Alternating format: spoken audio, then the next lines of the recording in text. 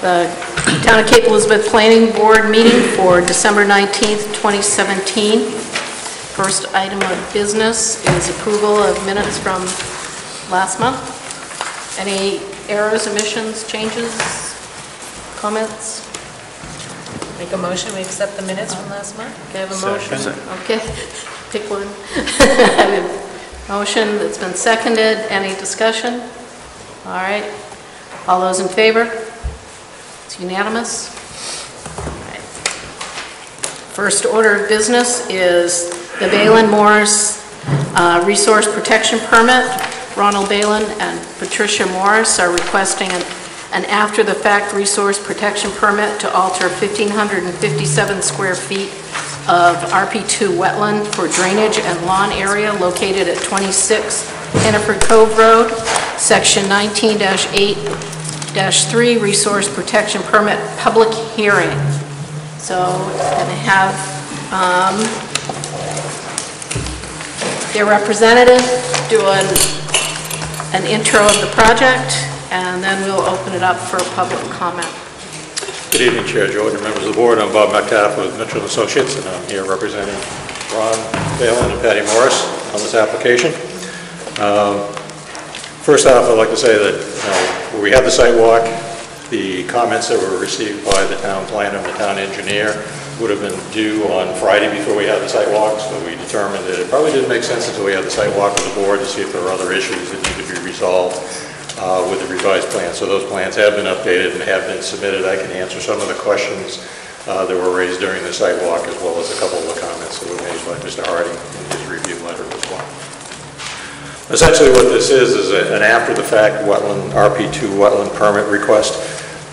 Morris, Ron and Patty bought this house from a prior owner who built the home in 1998, 1999, and it impacted the designated RP2 wetlands with fill for the house as well as for some of the backyard. It subsequently installed an under-drain running through the backyard. It's the under-drain that the applicant is looking to replace because the under-drain had failed, and at the time when they had solicited someone to repair the pipe, they were told that it needed to have a permit. So that's why they're before the board with that request. Albert Frick Associates had done the wetland delineation for the prior owner before the house was built, and we retained Albert Frick again to go back out and to determine where the limits of the RP2 wetland occurred on the site, and they were able to go back out and they did some test pits to determine what the upper limit of what is the filled portion closest to the house. So what kind of looks in a kind of an orangish color along this side on the aerial is the 1,557 square feet of filled wetland. And then to the lower side along this edge here is RP2 wetland, is a combination of the mown lawn as well as the vegetation that you saw when we were out on the sidewalk. Al, when he did his delineation, basically the soils and hydrology in the lawn area itself where the underdrain runs through, meets the classification in terms of determining this was also an RP2 wetland. These were some of the photographs that we had submitted earlier showing the backyard. This is looking from the westerly side across the edge, and it's difficult in this photograph here, it's dark on the image, but this is roughly the edge of where the herbaceous and some mixed shrub vegetation in the wetland occurs. The majority of it coming down is a herbaceous cover. The pipe runs down along this side to the right of the hot tub. The lower image is part of that under-drain pipe that is a fabric. The best way I've described it on the sidewalk is it looks like a dryer vent that's wrapped in a fabric, and that is completely failed and full of material.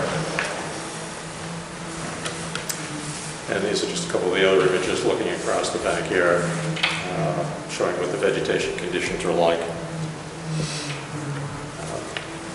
On this image, to try and make it a little bit clearer, and you'll see this in your subsequent package that I've submitted to Maureen, tried to make it a little clearer to show where the delineation edge of the wetland is that was actually field determined by Albert Frick. Basically, the delineation was between the fence section here and the fence section here where the underdrain would be replaced. The wetland on either side is taken from the town's GIS RP2 wetland mapping that you have. It's a little bit clearer in terms of the gradation in here. This is the filled area. This was a paver patio that was in existence when the home was purchased. The applicants did put the hot tub on locations where the existing prior pavers were. During the site walk, there was a question raised. There were some existing natural stepping stones, if you will, cutting across to go up to the upland area on this side. We've shown those on the plan. The test pits were on the plan, and Mr. Harding asked whether they were revised our plan to designate that they were done by Albert Frick's office. So essentially, the two plans almost look the same. What this one is, it's showing where the pipe is going to be installed based on Mr. Harding's comments about increasing the size of the pipe. We're going to increase the size of the pipe to an 8-inch line. It'll still be installed in the same location, in the same methodology, which will be a geotextile fabric and a stone blanket for the pipe, and then a sand layer over the top of that, so it'll allow the vegetation to continue to grow and still allow the infiltration and runoff to go in. One of the questions during the sidewalk concerning the stepping stones is whether or not those could be removed, and those will be removed and if they're taken off the plan. A couple of questions raised by the board. One was whether or not the fence that exists around this is a combination of chain link fence, a wire mesh fence that goes along the back, and then there's an ornamental fence across the front. Those sections of fence were in place when the home was purchased. Another question was whether or not the deck on the side of the house was there when they purchased the house, and that was there. There's a set of French doors that actually lead out onto that. That deck was there when they purchased the home. Regarding a question about the hot tub, and there is a letter that will be in the packet you received that we submitted from Ron and Patty, that when they put in the hot tub, they had spoken with the code officer at the time, and it was their understanding from their discussion they did not need a permit to put the hot tub where they located it on, where the paver patio is. So, and that was one of the questions you folks had asked. Maureen raised the question about additional landscaping in the disturbance in the rear yard. One of the things to discuss is whether or not they can actually take some of the invasive material that's planted in the wetland and actually plant some wetland, native wetland plant material in there to enhance it, which also will improve the character of the wetland. There is an area on the upside of the RP2 wetland up in this area here, which is kind of open. It's upland area. We'd also like the opportunity to possibly do some landscaping up in there. There are no immediate plans for it, but when the question was raised, they'd like to be able to preserve the right for that and for the discussion for the board to deliberate on.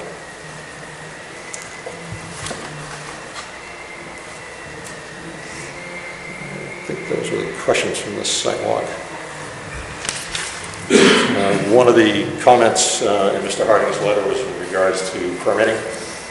The last meeting, I presented you with a letter from Bob Green from DEP regarding whether or not a DEP permit would be required for this application.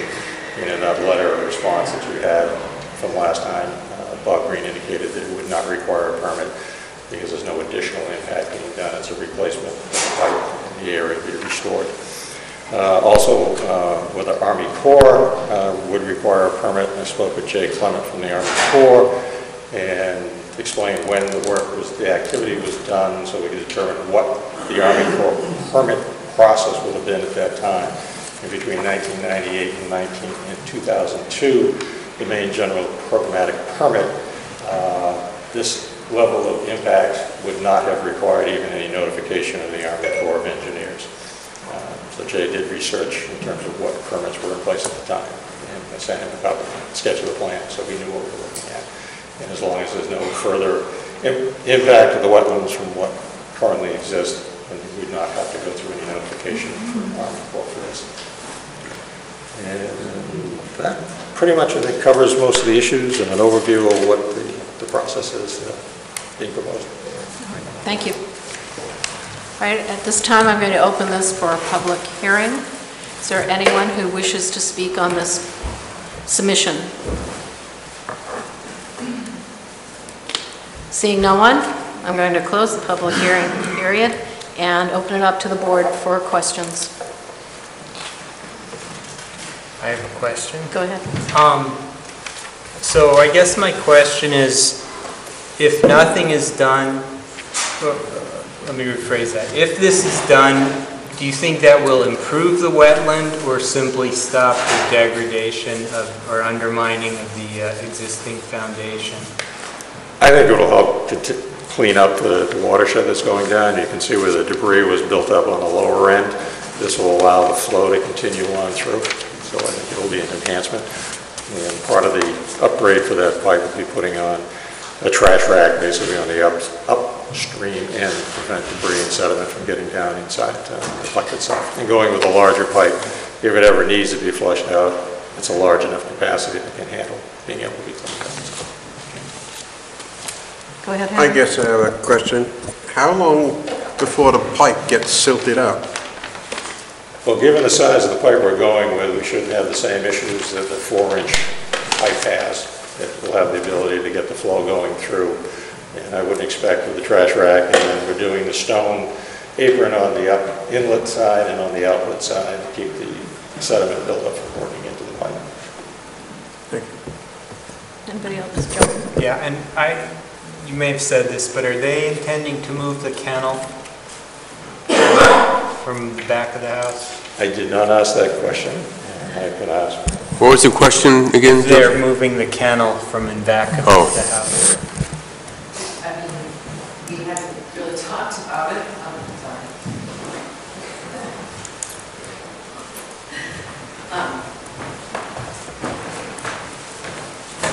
I mean, we can. I'm not. We hadn't talked about it, so it's not like a permanent structure. But we're happy to do whatever helps. Could I have your name, please? What? Could I have your name? I'm sorry, Patty Morris. Yeah. And Ron Balin. So, I mean, is this a time to ask what you want to talk about that? So, because we weren't there, was there a particular discussion about that, or is there something that, does it have, I'm just not really clear on whether there's an impact or not. I'm not arguing whether there is or there isn't, but I do like to have a cover over my dogs when it's raining, but, As I recall, we looked at it and realized that it was not a permanent structure and would be very easy to move. We haven't really discussed whether we want it moved or not. Go ahead. Yeah, same question on the hot tub. Are you asking that it stay where it is? Because we had also discussed about moving that out of the RP2 district area, up into the upper portion of the property where it was drier. Is that something you'd consider?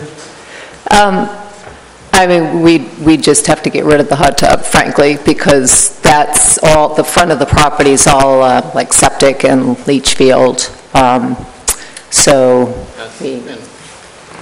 without any privacy to make use of it, so I think we'd be more than willing, if need be, to get rid of the dog kennel, for us to make use of the hot tub and have another reasonable location. I think our feeling is that we likely would we'd ask to be able to keep it where it is, and if not, we would consider removing it. And one of the considerations for me is not like,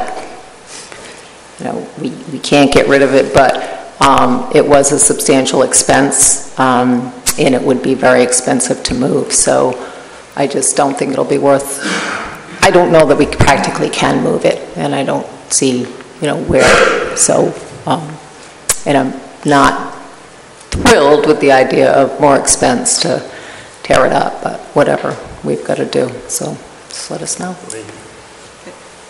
Any other questions? Go ahead. Well, it's not so much a question because the applicant just answered the question, but I do want to help them with the stability of their building. I can see why this project needs to go forward, but I am concerned about the hot tub remaining there, and as far as the freestanding dog pen, I do see where the fence does come up into an area that is out of the way of the wetland. Yeah, I have concerns about the hot tub, and I wasn't sure if others had those concerns too, but I do want to do what I can do to help with the building. But I do have other concerns about what remains back in the wetland that should not be there. Go ahead, Joe. Yes, I'm not concerned with the dog kennel or the hot tub. It's there, and you let your dogs run in the backyard, whether they're in the kennel or not, so what's the difference, I guess? I'm not concerned. Anybody else? For what it's worth, I'd echo Jim on that. I'm not concerned with it either. I'm noting. Okay.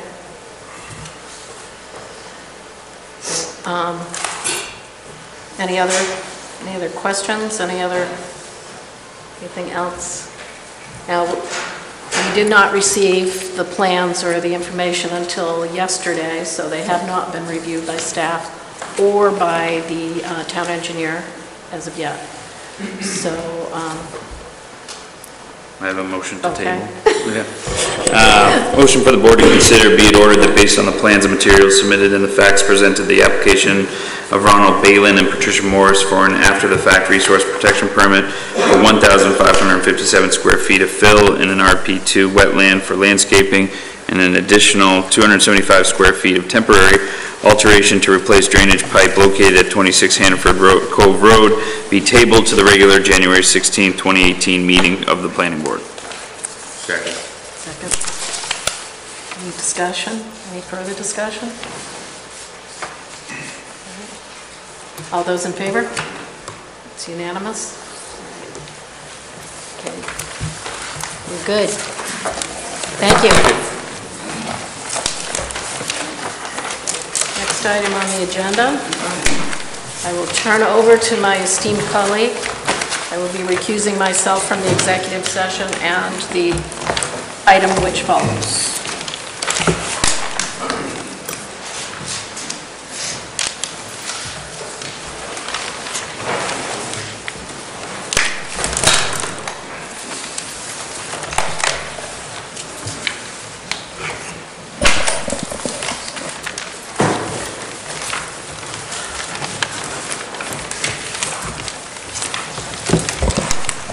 Okay, next item on the agenda,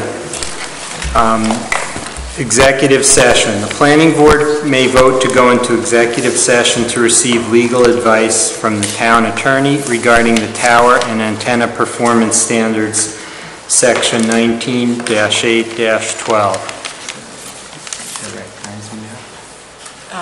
Yeah, if you want. So This is on the agenda. I believe the board asked to have the opportunity to go into executive session. The town attorney is in the audience and is available to join you in executive session if you want to do that. You do need to make a motion, and I would just follow the wording that's on your agenda because you have to go into executive session for a specific purpose. So before we do that, can you give us, or John, give us just a brief summary of why we would or would not go into executive session? The item in front of you for tonight on the agenda is specifically to go into executive session to receive legal advice regarding the tower and antenna performance standards. So this is an opportunity for you to get private advice on your legal duties and responsibilities. There would be no decision made during the executive session. If you make a motion to go into executive session, you would then leave the room, would go upstairs to the conference room. When you're done, we would return to this room, you would vote to get out of executive session, and then you would move on to the next item in the agenda. So there would be no decision made at the executive session. Any votes have to be taken in front of the public. And do we need to go into executive session in order to receive advice from the attorney? No. Okay, any other questions, Victoria? No, I'd like to make a motion. Is that okay? I'd like to make a motion the planning board go into an executive session to receive legal advice from the town attorney regarding the tower and antenna performance standards, section 19-8-12. Sure. Second. Any discussion? All in favor? Opposed?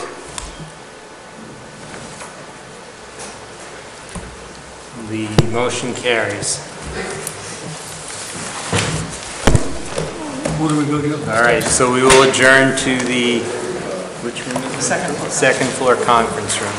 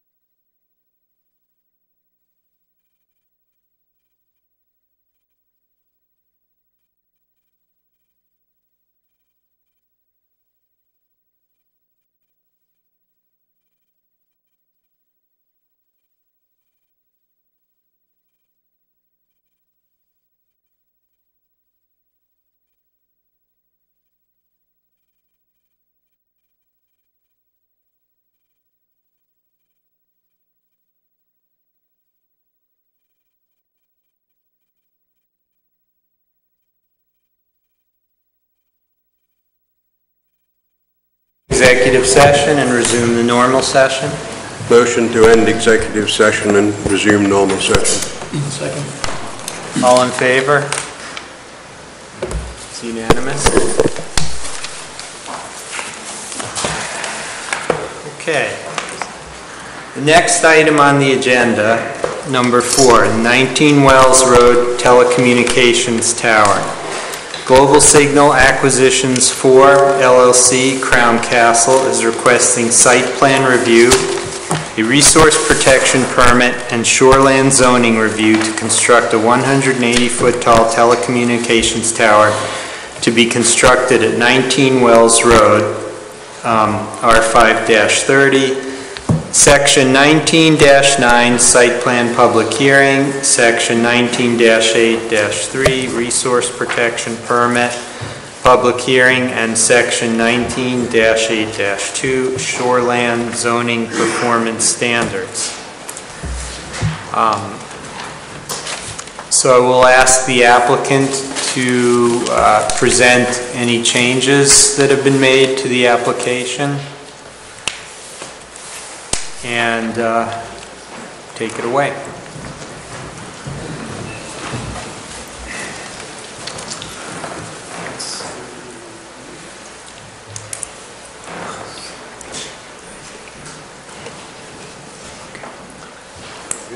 Thank you, Mr. Chairman, members of the board, and town planner. For the record again, Victor Manoogian from McLean Middleton Professional Association on behalf of Global Signal Acquisitions 4 LLC, Crown Castle. I'm going to do a brief intro, but before I do that, I'd like to invite Bill Jordan up to say one quick message to the board and the town.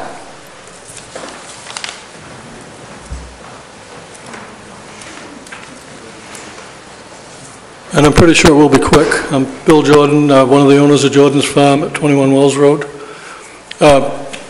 Just the background is we were approached several years ago about considering the idea of hosting a cell tower on our property on the back property, which is ledge. It's all rock, ledge, high,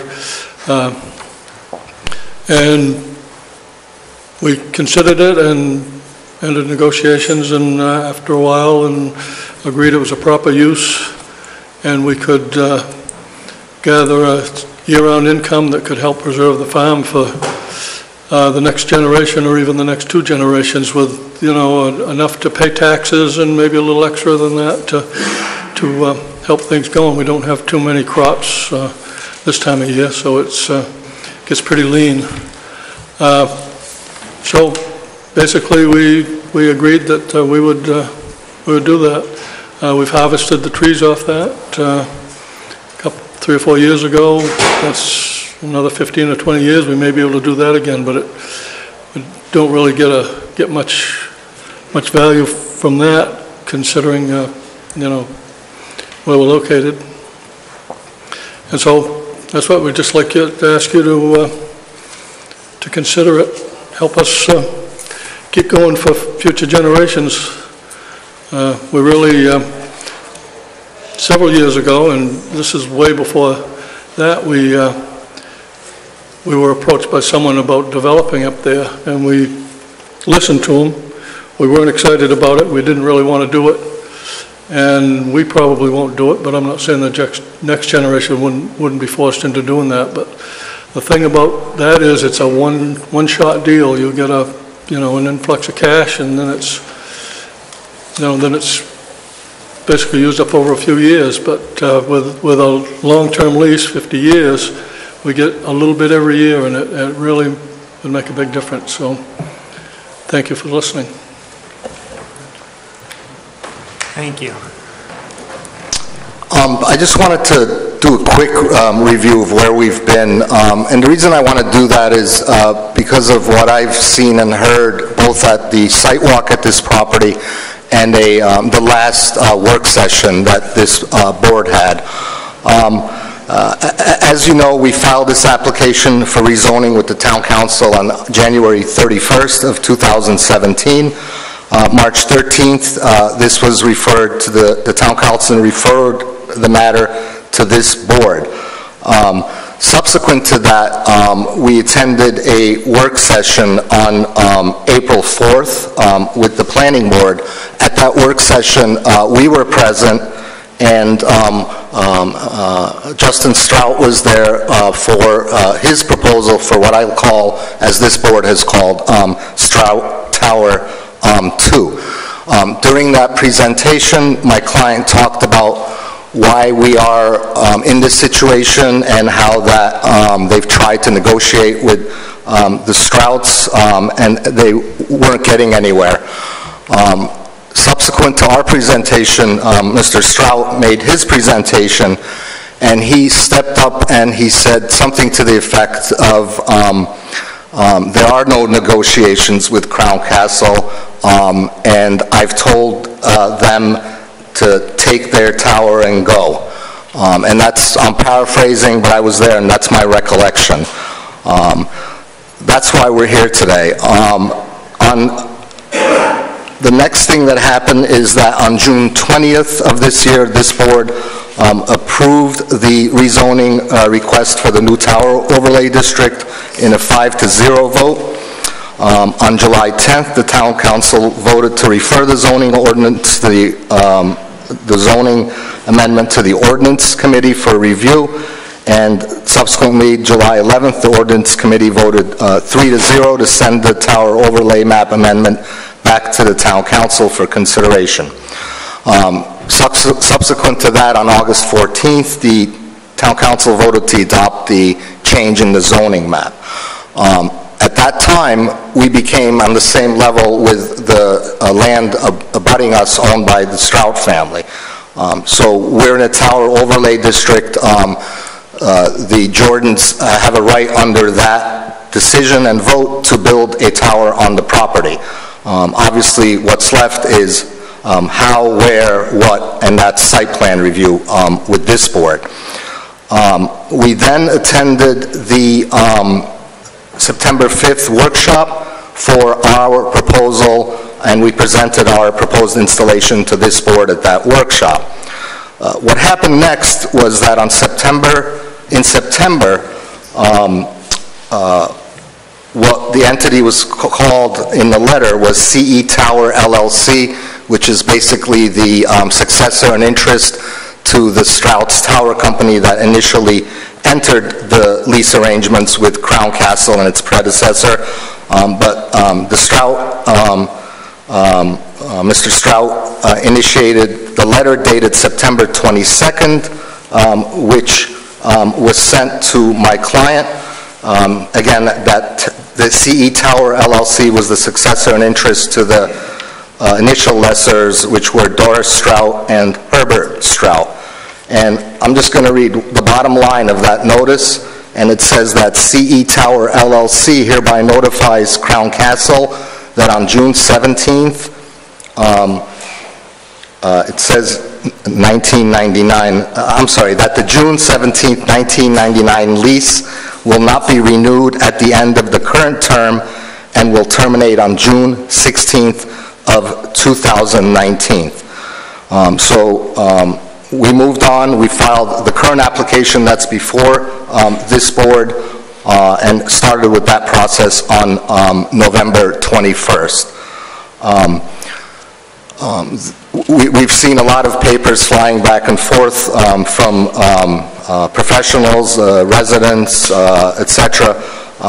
And what I want to do point out is that it is a race to build a tower. There's two competing interests here. But what I will submit is that my client has submitted to the town council as part of its application process for the rezoning letters of intent from Verizon Wireless and T-Mobile that have stated that they are willing to stay with us and go with us if the tower is approved. They have also some communications via email with AT&T, which they are still working on, and that's a work in progress. They're also looking at other carriers to come on this tower. Additionally, we got a commitment and are offering space to the police department and fire department to put their antennas on this tower. And as of today, the continued interest exists from Verizon Wireless, T-Mobile, and obviously the police and fire to go on this tower. So that's kind of the backdrop I wanted to do before I turned it over. I will tell you that, as I mentioned before, we have submitted some reports. I just want to highlight them. And our experts are here if there's any question. We submitted this traffic study that's in your package. We submitted the sound study. We also submitted the light study, the FAA study, which determined no lighting is required, and an RF emission study to address any safety concerns that you may have. And those are all in your package, and everybody's here.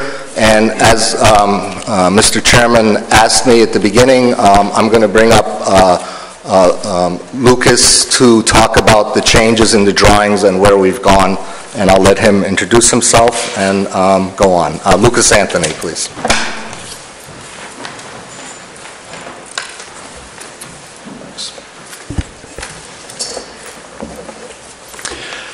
Good evening. For the record, my name is Lucas Anthony. I'm an engineer with Goral Palmer in South Portland. I'm here tonight on behalf of the applicant to give this board an update on where we stand with the plans. I'll really start from our site walk, which was on December 3rd, and kind of move on from there. So the week after December 3rd, we submitted revised plans along with some stormwater calculations and a letter describing some of the changes we made. I believe that information's in the packet you have tonight. The revised information was given to the town's engineering consultant, Sebago Technics, and they drafted a letter dated December 13th, and I also believe that's part of your packet. That letter from the engineering consultant contained 12 comments. When I look at that letter, I break those comments down into three kind of different distinct categories. First category being erosion control, both temporary erosion control during construction and then permanent following construction. The other category is width of the road. As you recall, during the site walk and prior to that, there was some discussion on the width of the road as it crosses the pond spillway, whether it's 12 or 14 feet. So there's some discussion in his letter about that. And then finally, permitting. In addition to the town permitting, there's also state and federal permitting that's required for this project, and that's mentioned in the letter as well. After receiving those comments from Sebago Technics last week, we've worked to revise the plans, and this morning we were able to meet with Steve at Sebago Technics and walk through the revised plans and comments. We went through each comment one by one with the town's engineer and touched on each element and the revisions we made to the plans. In general, we believe that the revisions made to the plans will allow us to meet the conditions of approval that are before you in the memo tonight. Some notes on the letter. One of the topics we discussed was width of the road. Earlier, we had requested that the width across the spillway be reduced to 12 feet.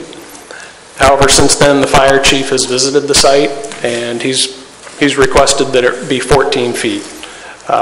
We're completely okay with that. The applicant is fine with 14 feet, and that's what our current plans show. In addition to the 14 feet, the fire chief insisted that guardrail be installed. We've also complied with that and put guardrail on the plans. And we made some additional changes to the guardrail design following discussion with the town's engineer. Regarding permitting, in the town engineer's letter, he noted that there may be additional permits required, and the applicant has acknowledged that we'll need a DEP permit for the road, the access way, and we'll also need an Army Corps of Engineers permit for that as well. In Maureen's memo to you, that's one of the conditions of approval, that we secure those permits prior to a building permit being issued. The applicant is aware of that and willing to pursue those permits. So that's where we stand in summary with the plans, and happy to answer any questions.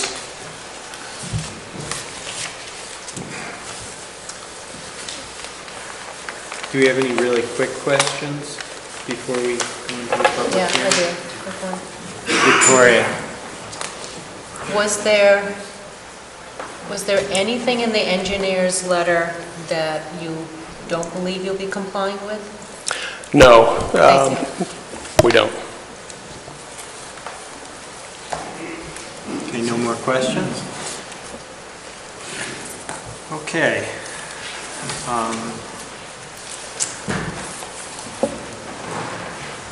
I'm going to open this up to the public hearing now. How many people here are planning to speak? Raise your hand. Okay, what would be very helpful is if you all stand up and move over to the windows so that we don't take much time getting to the podium. As always, you'll have 3 minutes to speak, and we have a timer going, so please keep your comments to 3 minutes. Okay? First person. All right, so who would like to go first? Who would like to be at the front of the line?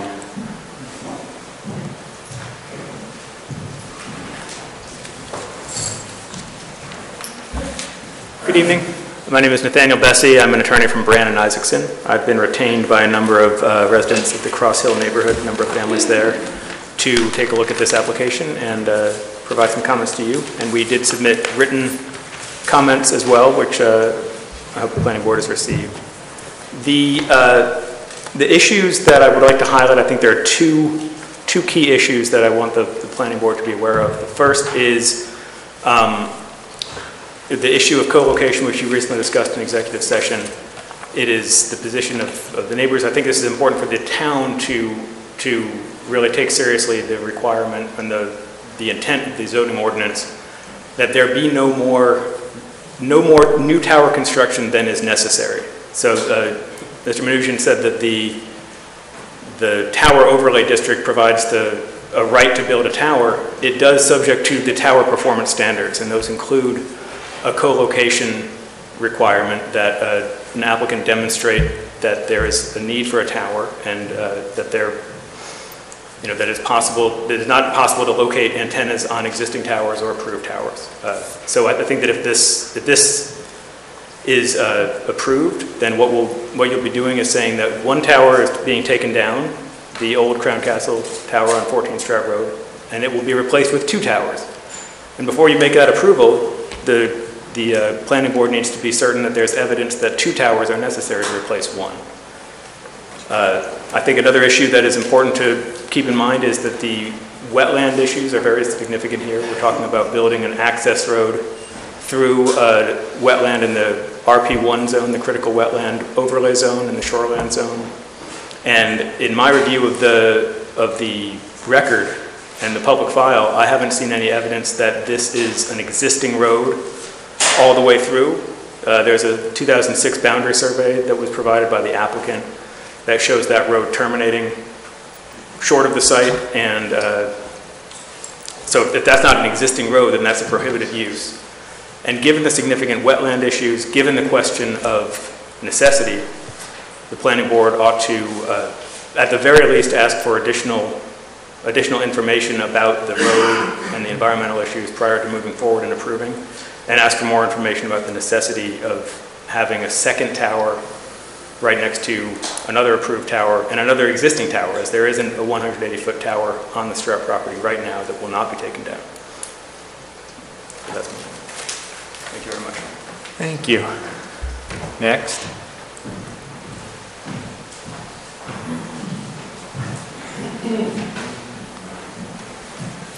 Good evening. My name is Barry Atwood. Unlike many of the people in the room, I am not a resident of the Cape. However, I grew up here, and members of my family, for more than 6 decades, have lived in the town.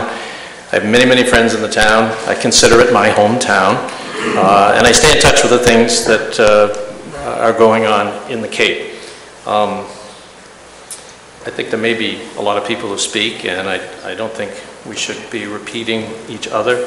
However, this issue to me really has to do with your ordinance, and it's very, very clear to me that the intent of this ordinance is to prevent unnecessary towers. And the existing towers at the Strout site, the remaining tower and the new tower that's been approved, there is plenty of opportunity for co-location, almost unlimited, because that's the nature of the tower. I know there's an issue with what's the best real estate and people pay more. That's kind of beside the point. The fact is, the carriers are all happy to be on that tower, and there's room for fire and police and CMP and a lot of people on existing towers. And to me, this ordinance, what the intent of this ordinance was very, very clear. It doesn't say that, it says to ensure, which means you should make it happen. The board may. So again, I can't advise the board as to what to do. You have to make the decision. But a very, very, very careful reading of this ordinance and trying to understand the spirit of the crafting of this ordinance to prevent unnecessary towers. That's really what it comes down to. That's what it's all about. It's not about preserving farms. It's not about the Strout site's been there for generations. No, it's not about that to me. So I urge you, please take a very, very careful look at the language of this ordinance to see what direction that should give you. Thank you. Excuse me, Mr. Atwood. Yes. Can you state your address, please? I live in Gorham. So 293 North Gorham Road, Gorham, Maine. Thank you. Thank you.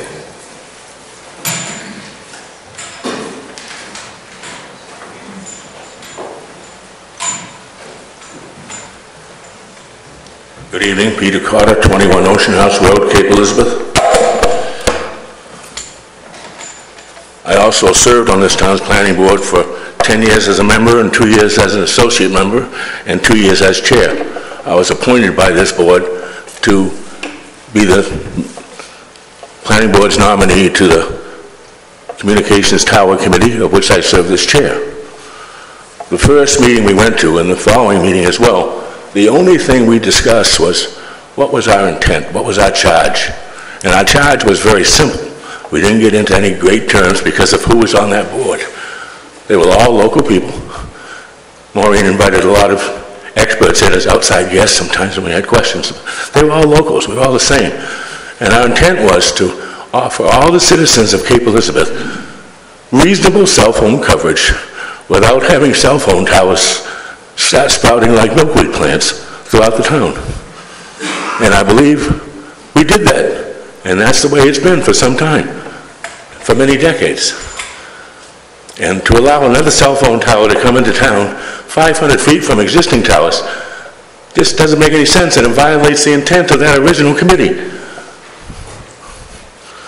I mean, I can remember taking 3 meetings to discuss and debate with our fire chief the fact that he wanted to put a cell phone tower at the town transfer station to be owned by the fire department to generate revenue for the fire department. And it took some convincing, but mainly for me, that I didn't feel it was fair for the town of Cape Elizabeth, especially its fire department, to be in competition with local business. And he finally conceded. I noticed in going through some papers at the town office today and the planning office that that's back on the front burner again. I don't know why. It was never our intent. When that committee brought that ordinance to the town council, there wasn't this many people there. It wasn't controversial, because we followed and listened to the people of Cape Elizabeth, which, when this room fills up like this, it's because you're not listening. And I just ask you to do that. Thank you.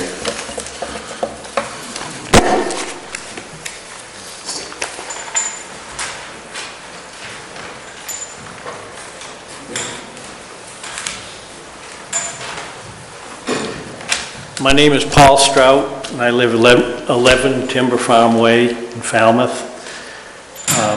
I grew up in Cape Elizabeth and still have many ties to the town. As owner of Tower Specialist, we have towers from Palmyra to Sanford and work with all the major cell carriers.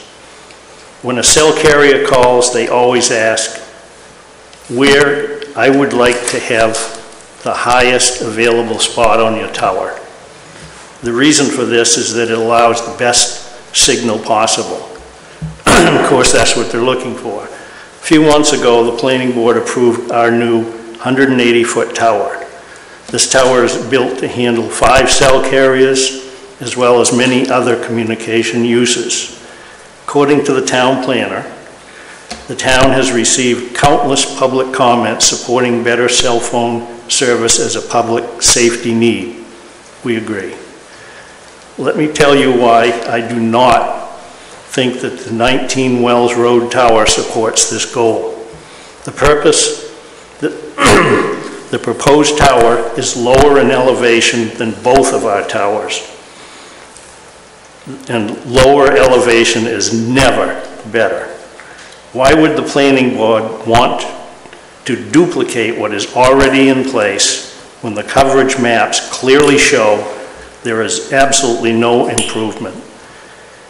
With my 50 years in the tower business, I firmly believe that the town will end up with worse cell phone coverage. The definition of tower's height is the distance measured from average original grade to the highest point on the tower or other structure, even if said highest point is an antenna. The current application clearly shows a tower exceeding the ordinance height limit of 180 feet, and it's because of the antennas on the top. In summary, I would urge you to not approve the application before you tonight. Thank you.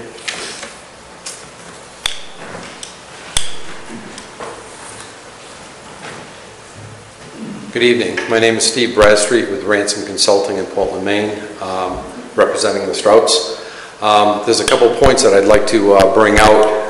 My letter, I believe, is in your file. It was submitted today with a number of comments in there, but there's a couple specific ones that I'd like to note. In the town's resource protection ordinance, it states that no new roads are allowed. Reconstruction of existing roads would be accepted. However, if you look at the plans do refer to it in a couple of places as a trail. It has been referred to as a skid trail by the town. Just local knowledge of what it's been used for. In 2012, 2013, that land was timber harvested, and those primarily right now are skidder trails. They are, if you go out there, I did not go out on the sidewalk, I wasn't asked to at the time. They are not gravel roads. It is indicated that they are 8 to 12 feet wide, gravel drive or a gravel road in different locations on the plans. If you look at the photographs, they are organic tire ruts with grass going up in between and on the sides. The town's ordinance in regards to what is a road, it refers to the street, the definition for a street. And the definition for the street is a paved, gravel, or exposed mineral soil surface. And mineral is defined as inorganic. And everything that I've seen out there on the photographs and discussions with people that have taken the sidewalk is that it's definitely all organic. There's no gravel out there from the extension of the road within the RP zone up towards the tower. The second thing that I'd like to bring up is in regards to where it separates the pond from the Strout property. The road, edge of road, according to the plans, is within 4 feet of the property line. They also propose in that location to raise the road by 12 inches, according to the detail. Raising the road there, having the side slope coming down to the abutting property, I believe in a few instances would be crossing the property. They also discussed that in their detail, that they're removing 6 inches of organic soil first before they put the gravel. Right there, they're saying organic. It's not supposed to be organic, it's supposed to be gravel or mineral. Lastly, the area on the plans in where the spillway is, they talk about a 1 to 10 slope. A 1 to 10 slope is a vertical, almost vertical. It is similar to the batter on a retaining wall. With that, they indicate that it would be... Please wrap it up. It would be rip-wrapped, and rip-wrap is not stable at that slope. Thank you very much. Thank you.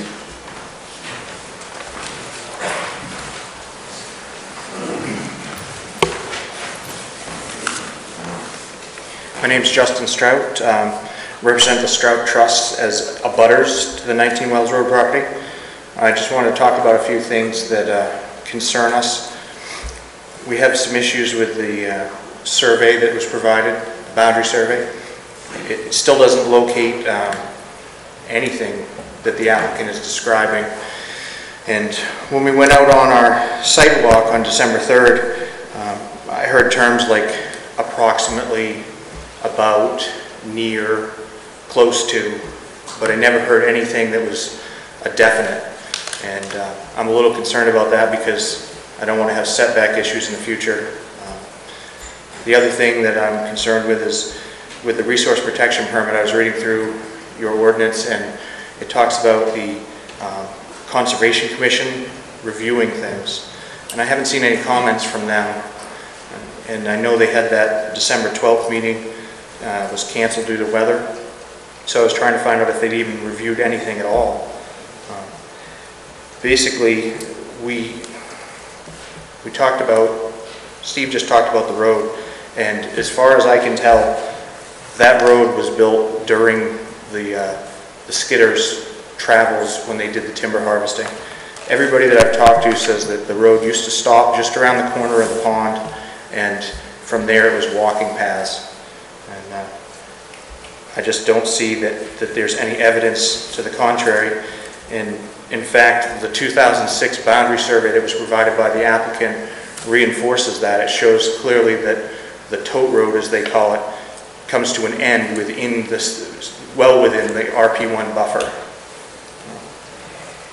And those are my major concerns. Thank you.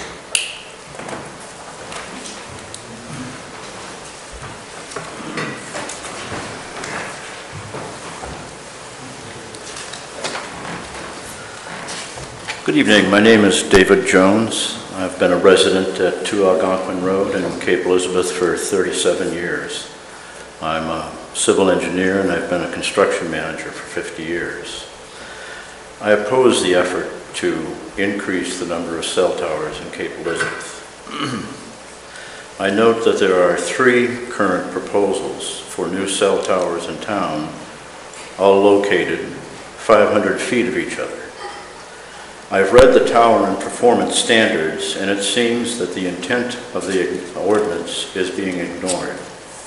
Specifically, the ordinance reads, to ensure co-location, the town may require co-location on a tower in order to prevent the need for commercial wireless telecommunications service providers to build new towers.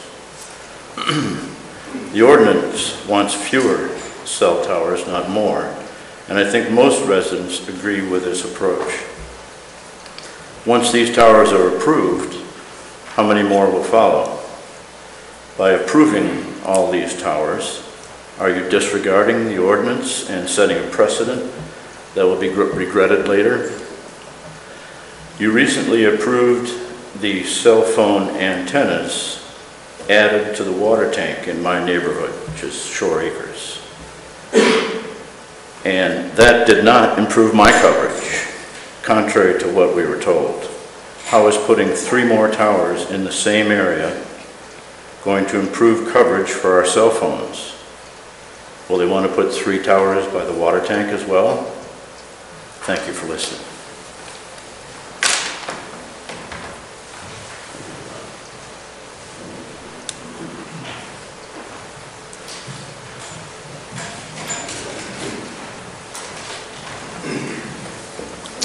Hello, my name is Nick Tamaro. I am the current president of the Cape Elizabeth Farm Alliance. I'm here to support the proposed tower at 19 Wells Road, Jordan's Farm.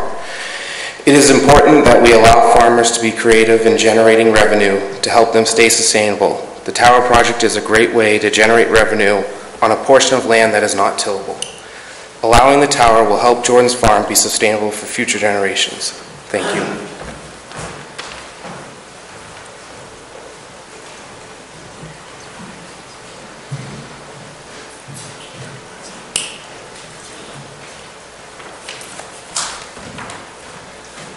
Good evening, Bill Bamford, 112 Spurwink Avenue. I am here in support of the Jordans tonight. As Bill Jordan said, this is a hard time of year to be growing things outside. To the larger issue of all the details that need to be worked out, I've watched this board in action over a period of years now, and I know that that is something that you are not going to ignore. You're going to take care of the details, and I think political issues aside, it's an opportunity for the Jordans to make a long-term investment in their farm, and I would encourage you to support that. Thank you.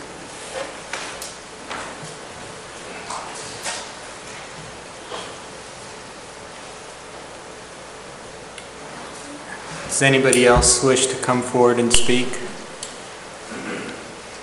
Okay, seeing no one, the public hearing is now closed.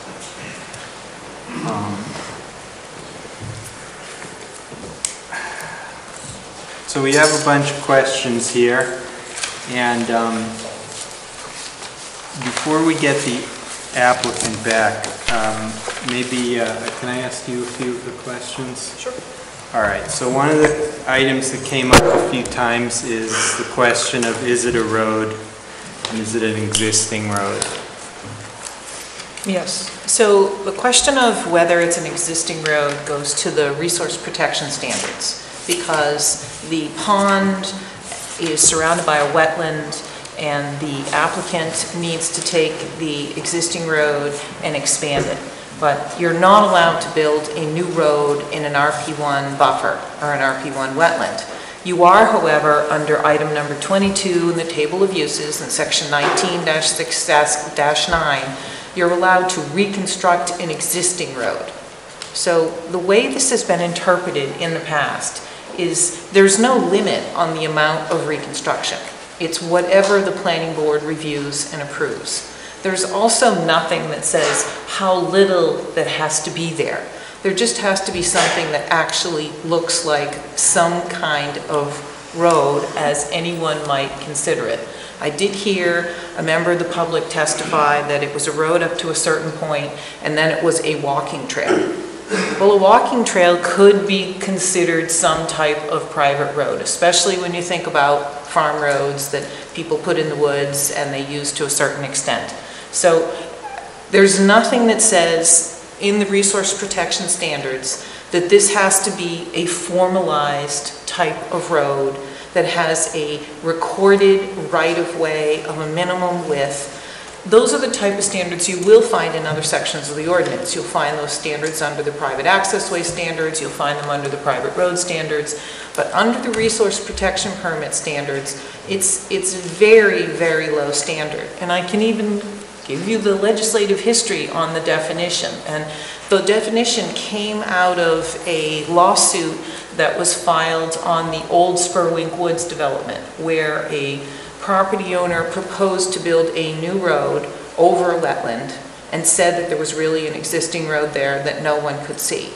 And that went to court and the developer lost that case.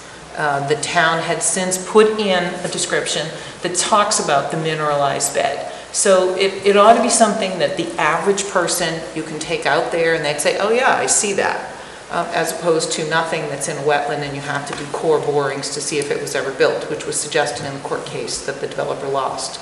So it's up to the board to decide if there's enough there that they can consider it an existing road. And I will stop here, but let me just ask I've been out there when we more reviewed things. other subdivisions, and there was something there.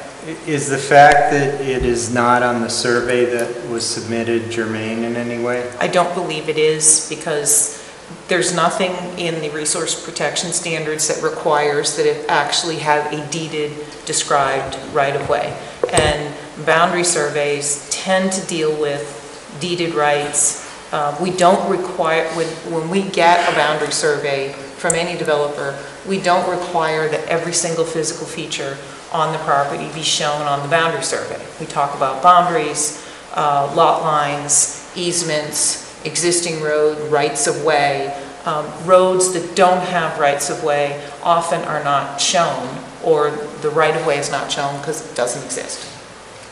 And that road actually connected to what's Tiger Lily Lane now at one point? Yeah, the Cross Hill subdivision was originally approved as Dominicus Crossing. And when the Dominicus Crossing subdivision was laid out, the intent was for Tiger Lily Lane to dead end at the property line, and on the other side of the property line, it connected up with a farm road that was on the Jordan property. And that it was done that way, one, because the subdivision ordinance requires that dead ends to existing vacant land be laid out for a logical scheme of development if that occurs. The site walk for the Dominicus Crossing subdivision actually included walking by the pond that we saw during the site walk on December 3rd. So there were several people that had observed connections between those areas. Joe, may I say something on that? Yes. I grew up on that side of town on a piece of property that actually butts where Cross Hill was, and I biked around that property quite a bit when I was younger. This was the early 90s, before Cross Hill even existed, before it was on any map or any application, and I can tell you that that road definitely existed.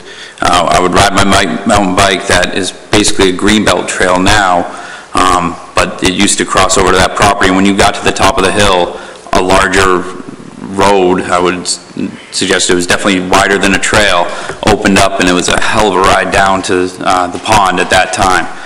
So I can speak from personal experience that that was definitely there before 2012 and definitely did not end at the edge of the pond there. So I just want to put that out to the board. Okay, and then there was a question about the Conservation Commission.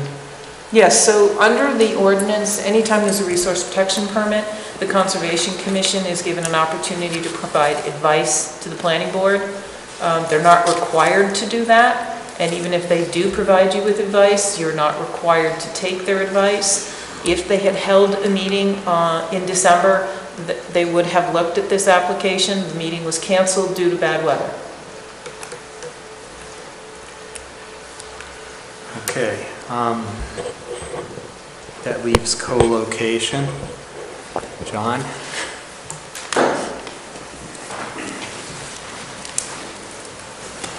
Thank you. I'm the town attorney, John Wall. And I just wanted to reiterate some points that I already communicated with Maureen O'Meara.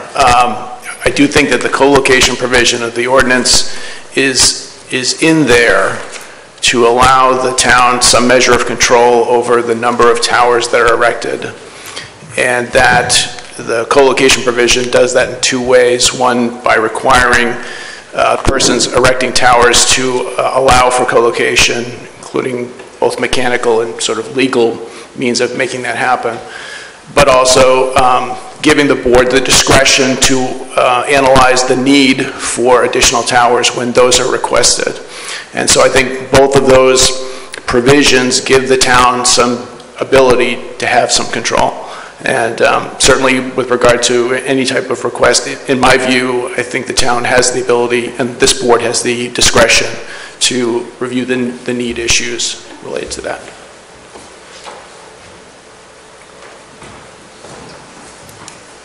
Okay, does the applicant wish to come forward and answer any of the questions that they heard?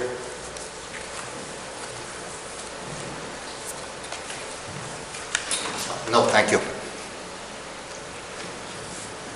Okay.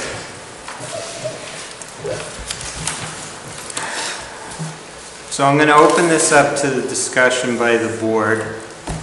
And before we start, it seems like there's a couple broad areas. One is the co-location question, which I think we should put to rest. And then two are more technical issues regarding the road and drainage and the resource protection permit. Which would you like to do first? Co-location. Get the hard one out of the way. How about co-location? Okay, so who wants to start? Should I try? Give it a try. Somebody did mention, came up about height of a tower, that the prime location on the tower is the highest point. Technically, I haven't heard as to why, other than the fact that it would give the best coverage area. I haven't seen it proved, or I haven't seen it suggested by a software program of the different heights on the tower to what the coverage area would be. The last time I did see something about it, I asked about the program, and the program worked out, I guess, from the information put into it, its coverage area. But it didn't mention what height on a tower that coverage area would be. And so there's a leading question there about co-location is putting multiple things on a tower, but whether in actual fact it would have the coverage area, I'm unsure of at this present moment. It's a question that I can't answer. So I understand co-locating somebody who's just who can meet the requirements of a particular area coverage, but if they have to go up on a certain height, then it may not be possible to co-locate. So it might be necessary to have multiple towers in some areas to be able to cover that. That's my area. That's what I would like.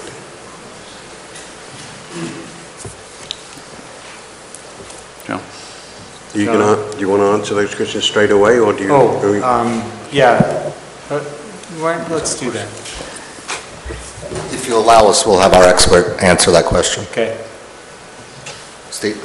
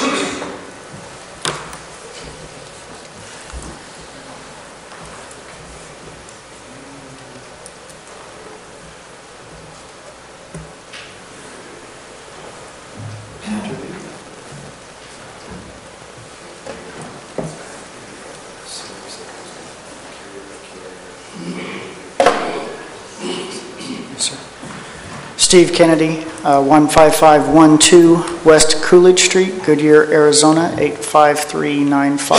I'm a consultant hired by Crown to help with strategic relocation of towers. The plot you have in front of you is a modeling software plot. So this is what a theoretical model shows as coverage. You can see that the red area, that the solid red, is the existing coverage for the carrier for Verizon that's on the current tower. If you look at the hatched area, that's going to be the projected future coverage area for the new location. So the question about the height, the design, I'll go back to it depends. And nobody likes to hear that answer sometimes, but it's what it is. So trying to make this understandable, each network, each carrier, Verizon, AT&T, T-Mobile, Sprint, United States Cellular, have a different network. It's a different radio network. All the sites that provide the service within the Portland area, they're not all of the same sites at the same spot. Sometimes one guy's on a water tank. Let's take for an example, T-Mobile's on a water tank, but nobody else is on that water tank. Down the road, T-Mobile has another site, and then AT&T may have a site in between those at a rooftop.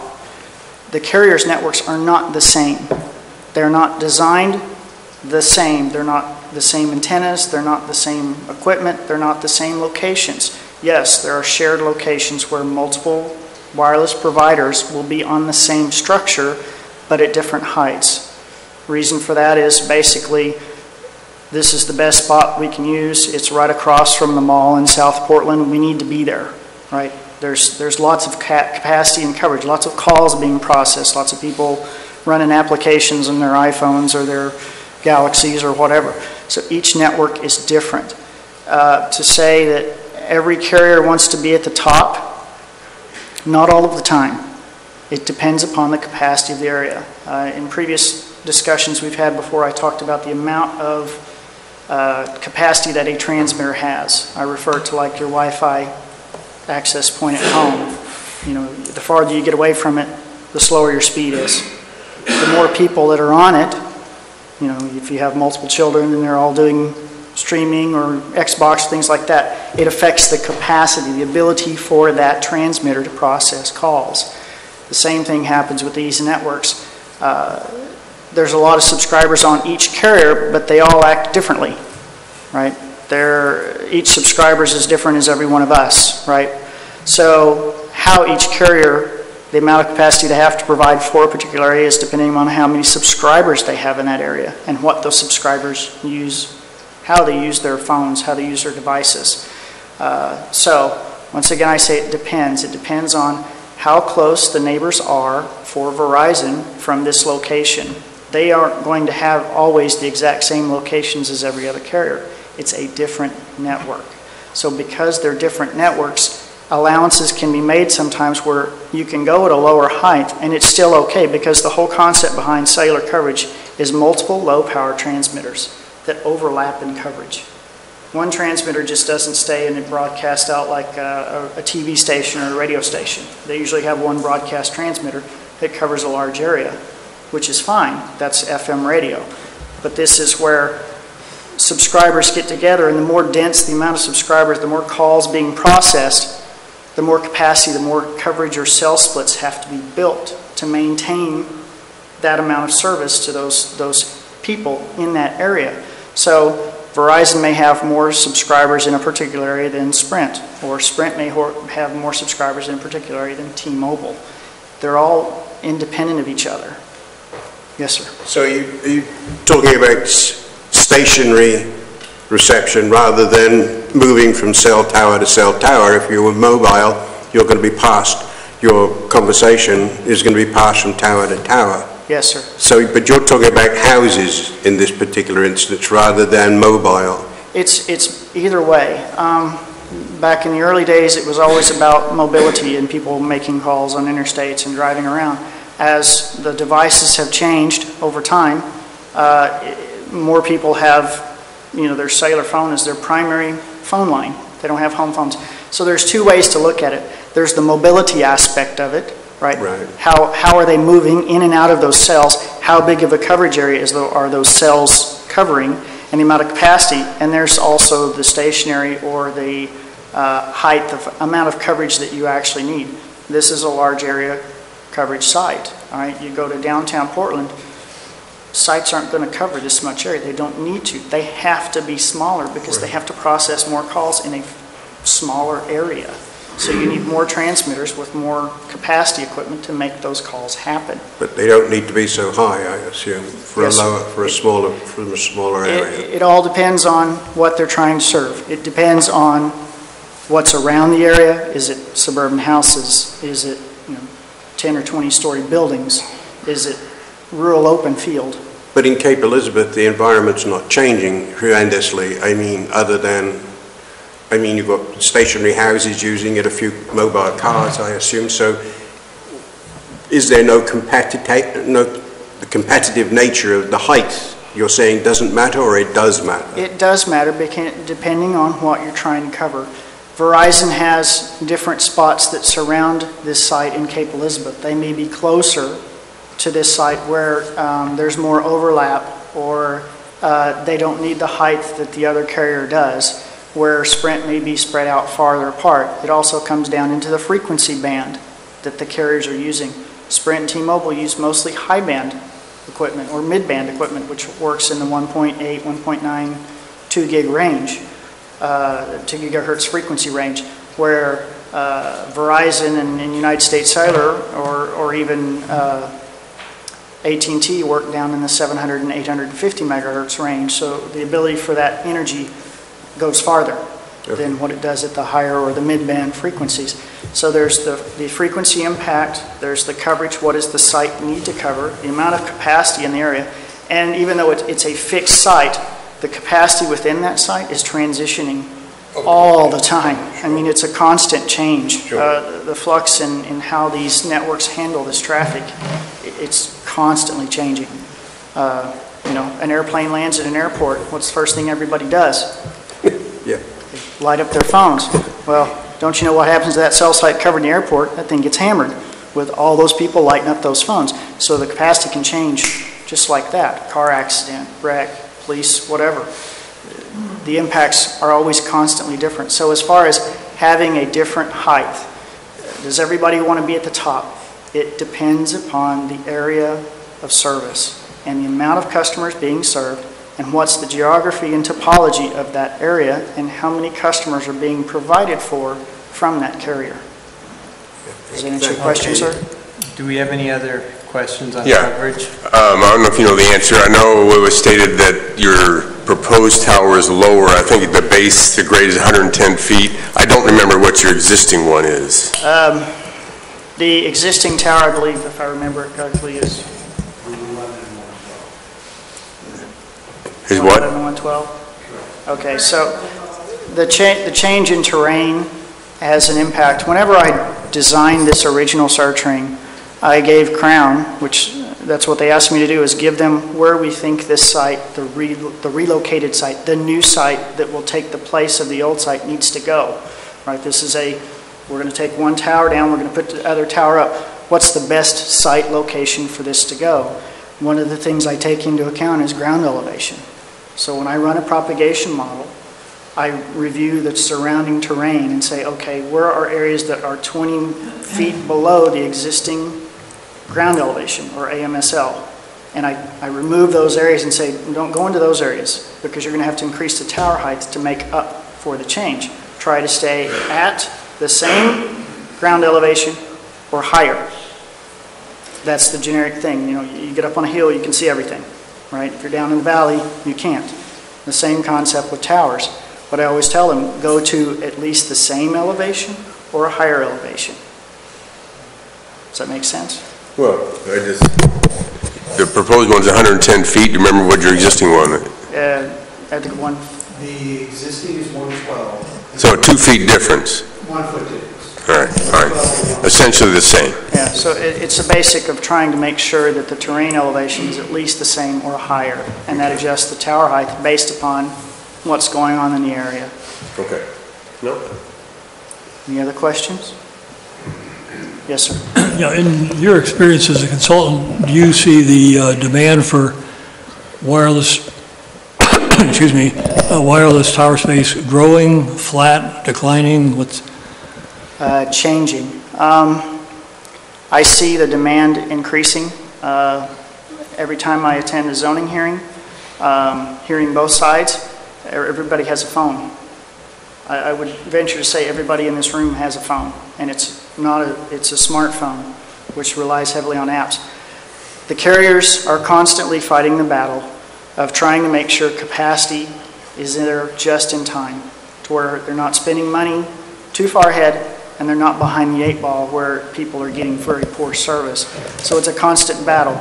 Depending upon the area, it can be more towers, it can be carrier overlays where they add more channels to existing structures. It can be small cells where they're mounted on streetlights and they only cover 2 or 3 blocks. It depends upon the environment. So is the demand getting greater? Yes, sir. The more apps we load on our phones, the more times that we're sitting on a bus or, spouse is on the phone while you're driving, the demand's not going to stop. We're becoming very reliant on these. So it will always be an increase. So it's always I won't say fight, that's not the term. It's a job to make sure that these networks can handle what's being thrown at them. Thank you. Yes, sir. Any other questions? Okay, any others? Okay, I have a question. How many antennas do you need committed in order to go ahead and proceed with building the tower?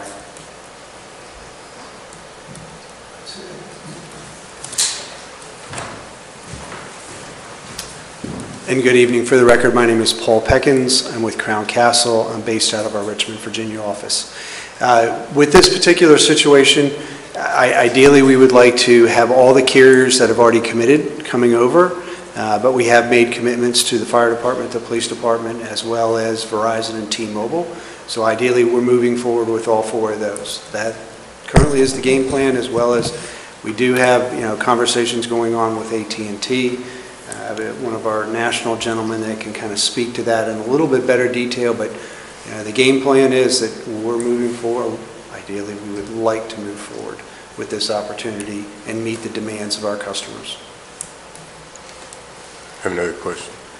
Along that same line, I guess you took the words out of my mouth, but from a business point of view, you're not going to put up a spec tower, and if you build it, they will come. Before you put that up, you'll have some people in your pocket, some customers? In a very general sense, yes, sir. This site is going to be a very expensive site to build, with the road and everything associated with it. Yes, sir.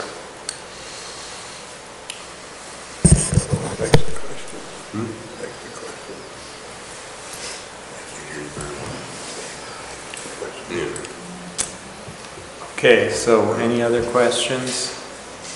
I have no questions, but we can have the discussion. Okay. So let's open a discussion here.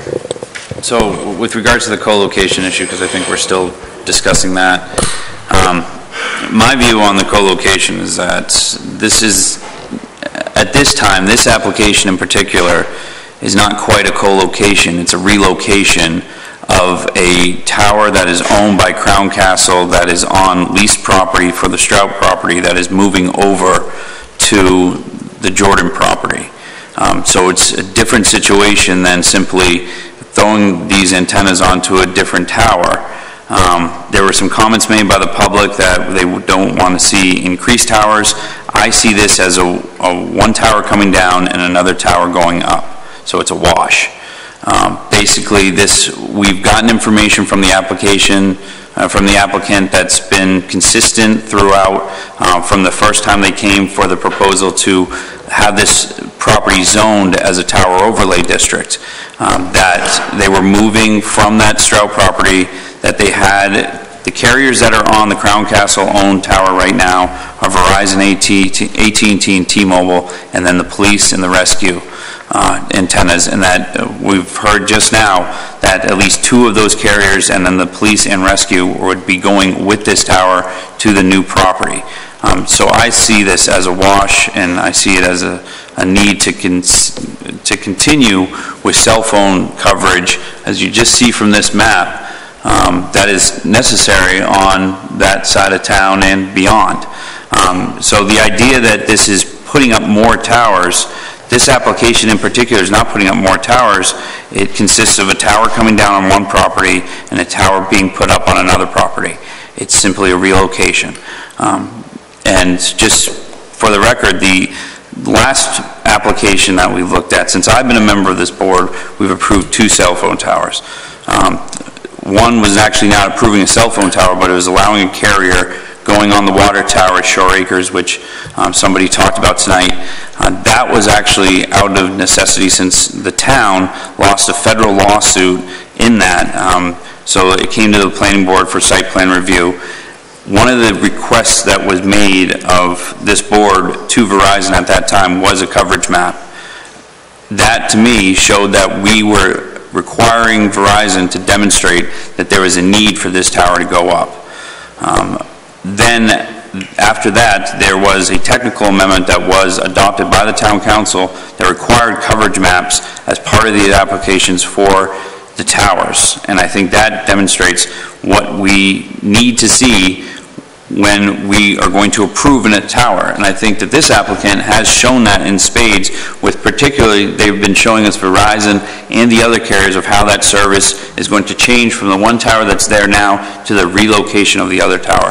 So I'm satisfied that we aren't going to be putting up more towers. And in fact, I'll get to my last point here, is with the other tower that was approved, one of those things was the condition of that is that there were 4 other towers on the Strout property that was going to come down. So that means that this board is actually taking down towers rather than increasing the amount of towers. So I just want to point that out to the public. So I'm perfectly satisfied with regards to the issue of co-location with this applicant, because I don't view this as putting up more towers. I view this as a relocation of the Crown Castle property tower from one property to another. Victoria. Just quickly, I do agree with everything Jonathan just said. When I hear the concern that we are putting up too many towers, there are too many towers, I don't understand how there are too many when you're taking one down from Strout property and putting it up on the Jordan property. I don't see where that is creating more towers, moving one to the other. And as Jonathan mentioned, this board did approve on the Strout property taking down towers. I don't see that the board is moving forward to create more towers. We've actually taken some down, and we're now discussing moving a tower. So everything Jonathan said was more eloquent, but I just want to come in and say I do agree with that statement.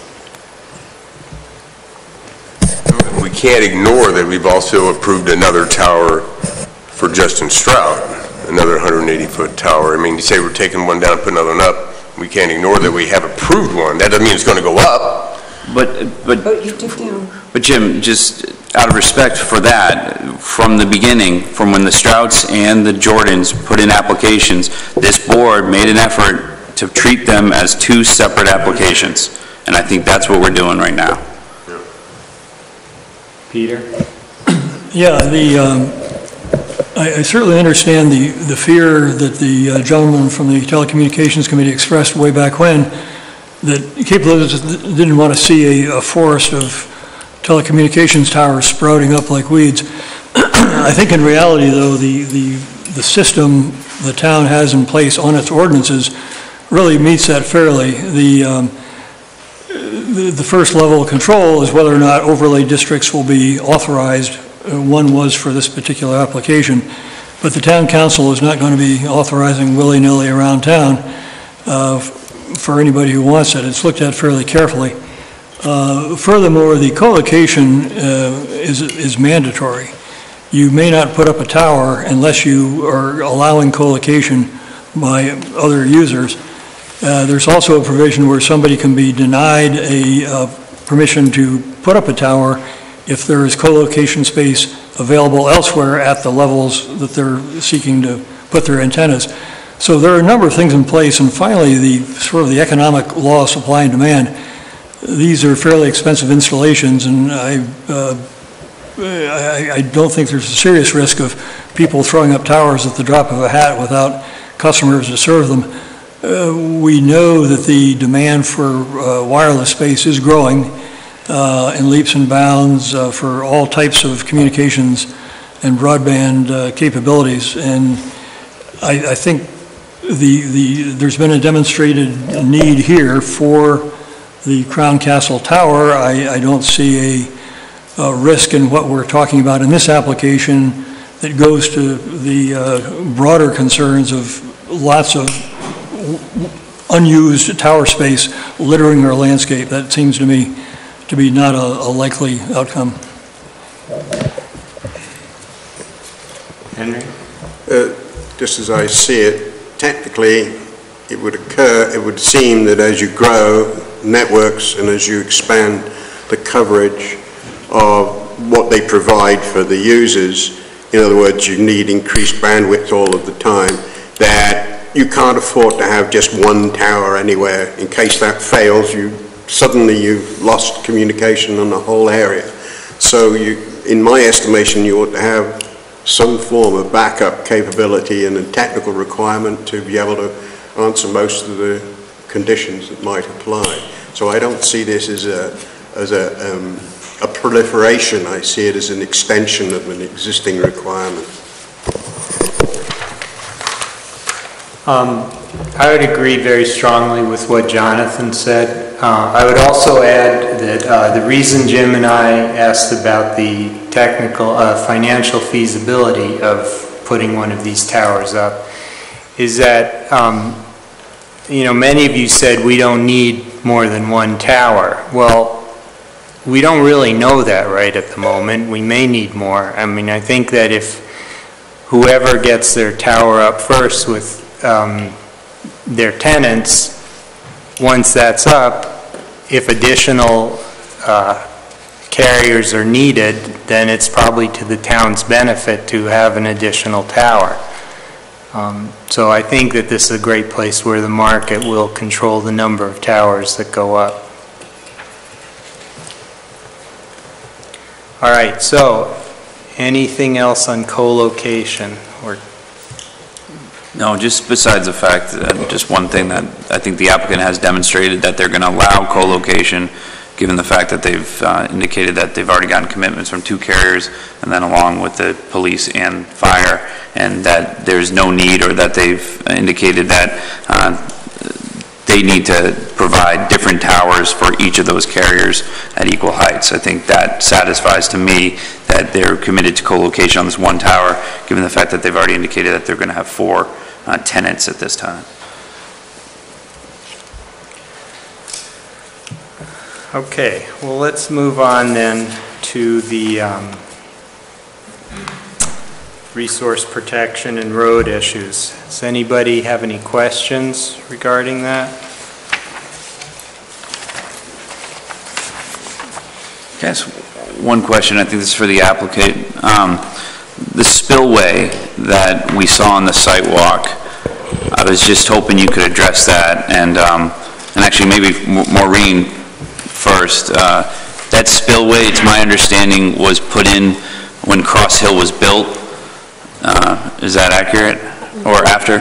I know that there were design features that were included on that pond that were part of Cross Hill. Can you describe what the spillway is? Well, and I'm getting a little nervous because I'm getting into the engineering, so, and I know that... Maybe we could have the applicant describe that. Maybe the applicant could do that. I know at the sidewalk, one of the owners of the property corrected me, and I don't want to misspeak again, but I know that there were features included in that road and that pond that were related to Cross Hill. For the record, Lucas Anthony, Goral Palmer.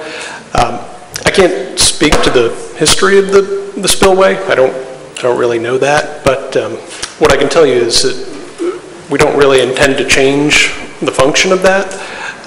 So can you just describe quickly what the spillway is? I'm not sure everybody understands what that is. The feature on the road, right? That's what we're discussing. It is, yeah. Essentially, the spillway is that portion of the road that cuts through the pond.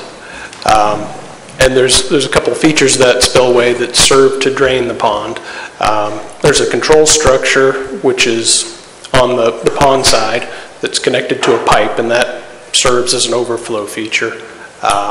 During rain events, precipitation, that the pond fills up and water is able to discharge from that control structure. Secondarily, what we saw in the the site walk was that there's a sort of a low depressed area across the spillway. So that's an emergency overflow. We're proposing to maintain that as part of our the road reconstruction. So there's really no changes occurring to this other than the width we're adding. I think this is probably a good time too to address one of the comments we heard earlier from the public. There was some mention of a 1 in 10 slope, and I think there was some confusion on that. It wasn't a side slope. It wasn't a slope from the top of the road down to the pond. It was the slope that approaches the emergency overflow. When we walked the site and walked the road, I think we all saw that. We stepped down a little bit partway across the spillway, and then it came back up. So that 1 in 10 is actually the slope down to the depressed area, not the slope from the top of the road down to the pond. Okay, so yeah, my question was going to be on that. Do you see any problem with the reconstruction of the road at that point that's going to interfere with any fire trucks or any emergency vehicles getting in there? No, the fire chief has weighed in. He stated that he's wanted it 14 feet wide with guardrail, and that's how we've designed it on the current plans. Okay, thanks. So in a flood event, it's possible that the middle of the road there would have water on it, right? Yes. Do you have some idea of the maximum depth that could obtain? I don't know. We haven't looked at that, and I don't know if maybe the Jordans have some anecdotal history they could provide, since they're pretty close to it. I don't know if that's worth noting. Well, I don't think there's going to be much water on that spillway, because the whole design is that the water is going to go over to that sort of drop off on the other side of the road. So.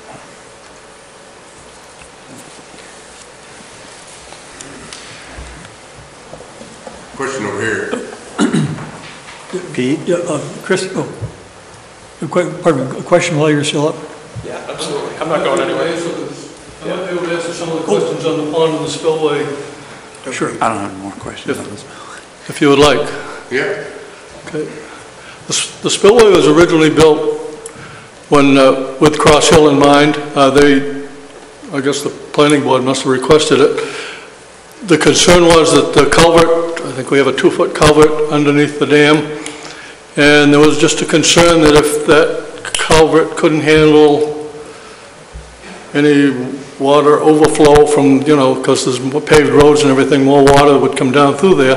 They wanted a place for it to go that they picked. So they built that, they requested to put that spillway there.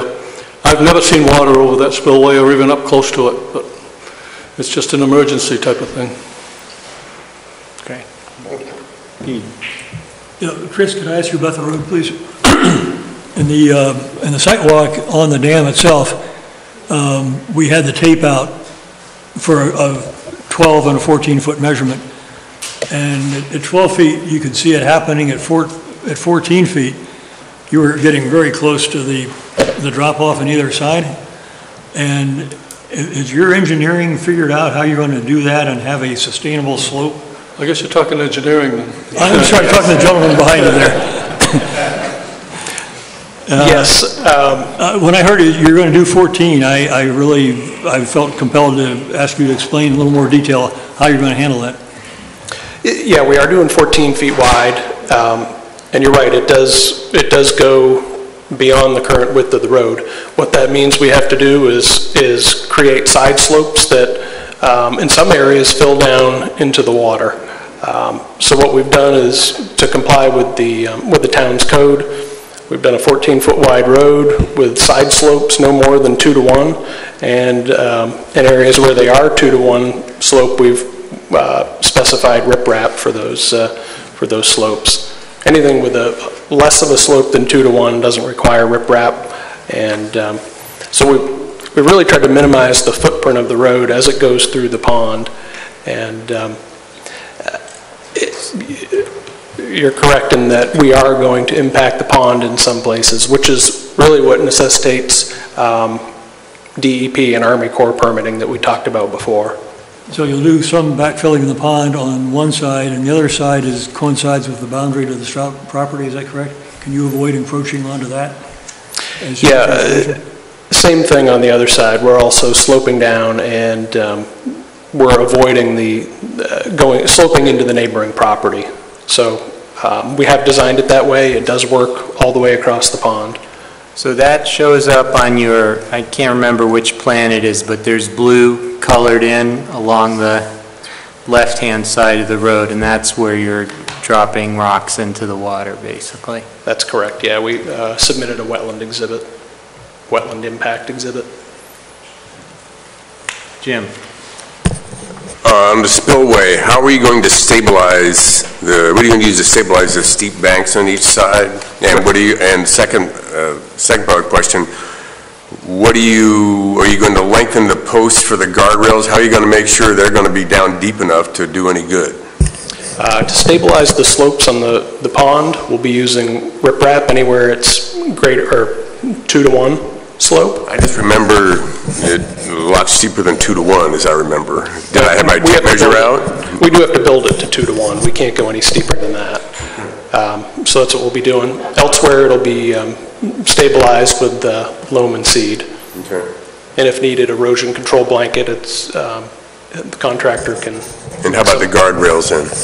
The guardrail, we've added a foot to the depth, and we've moved the guardrail out of the slope. So now the guardrail is actually within just a flat shelf area at the edge of the road.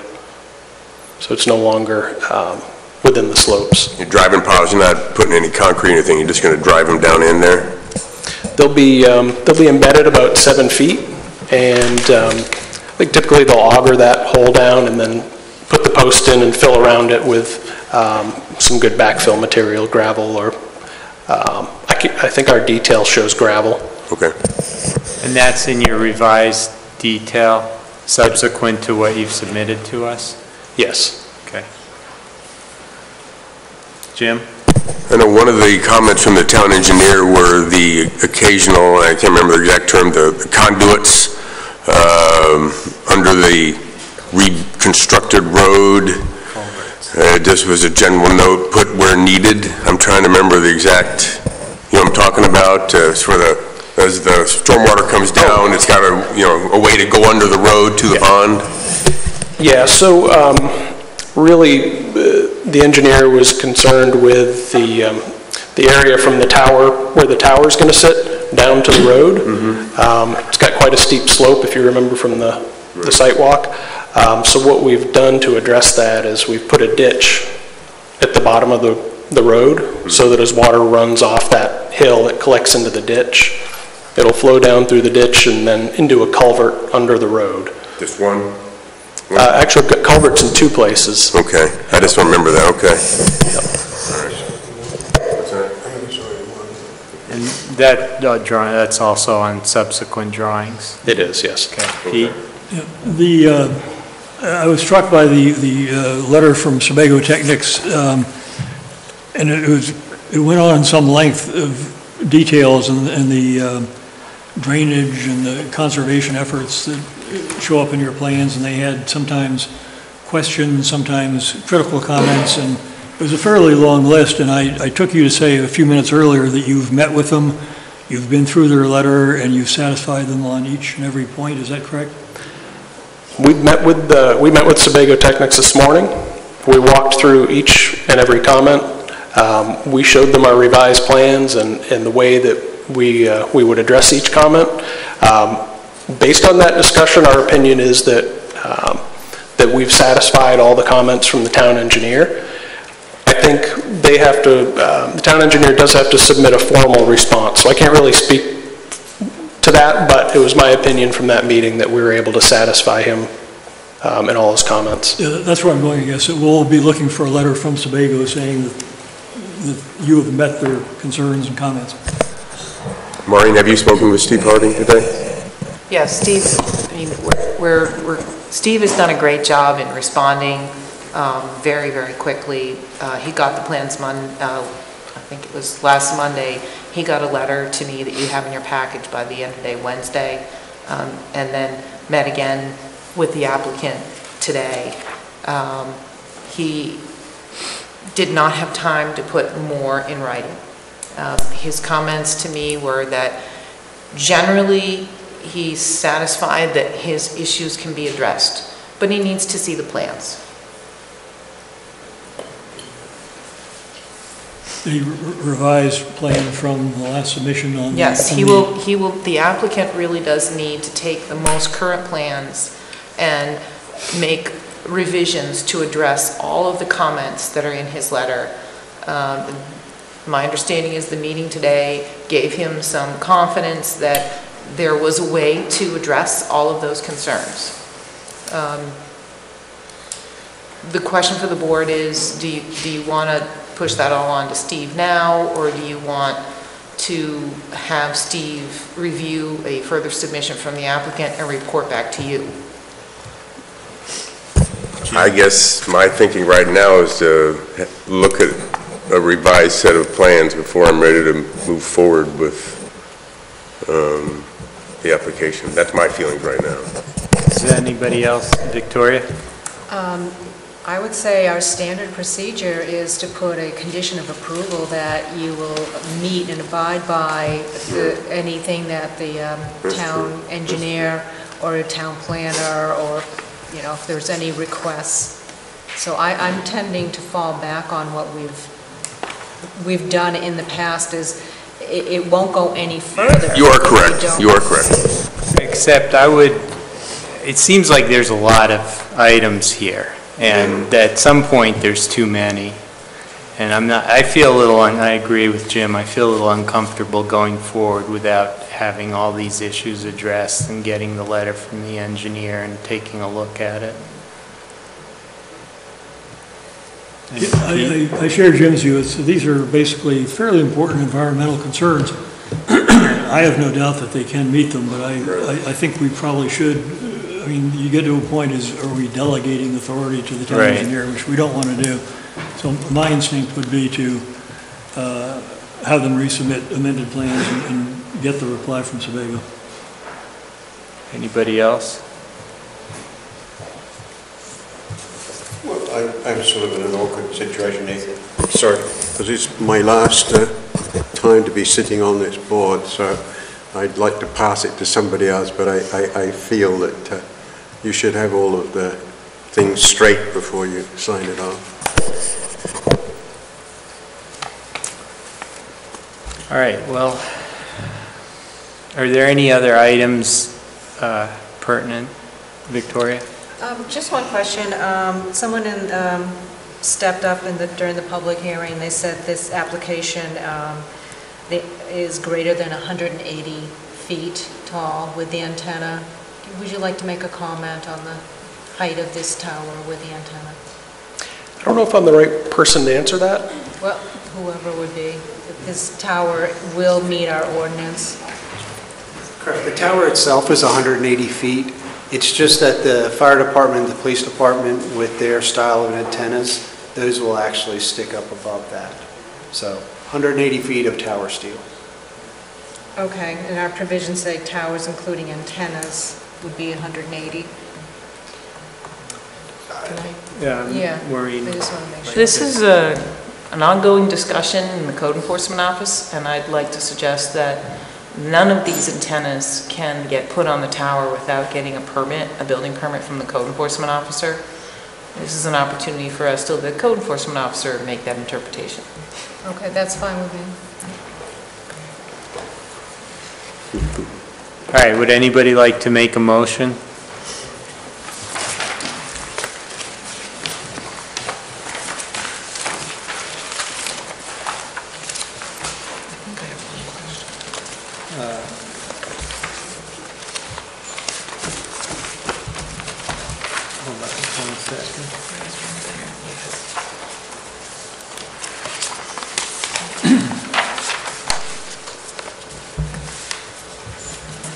Joe, are you looking for a motion to table?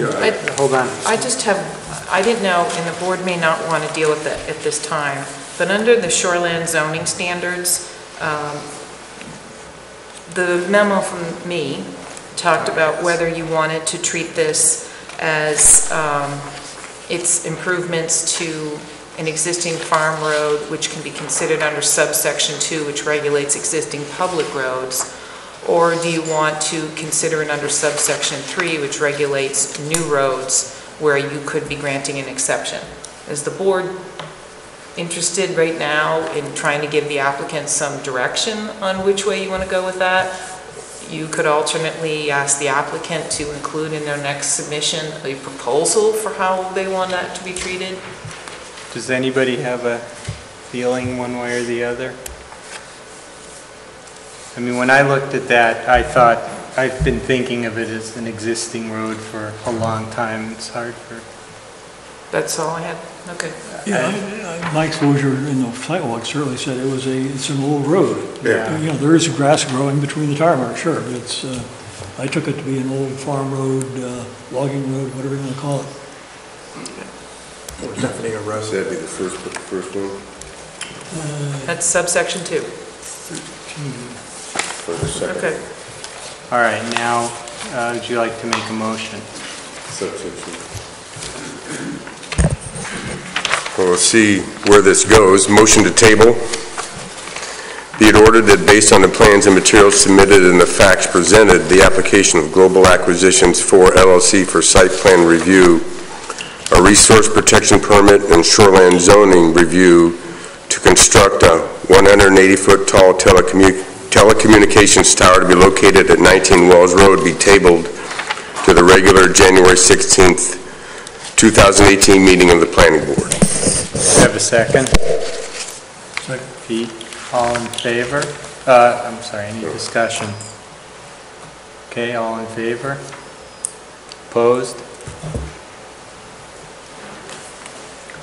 Passes.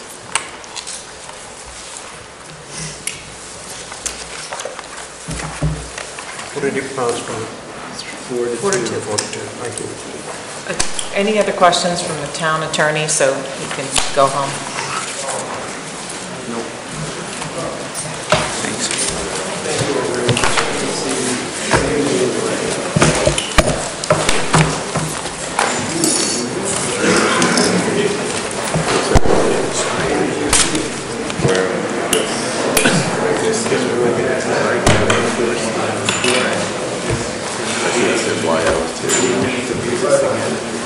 Chris? John, good to see you. Thanks, John. Take care. Take care. Thanks for coming.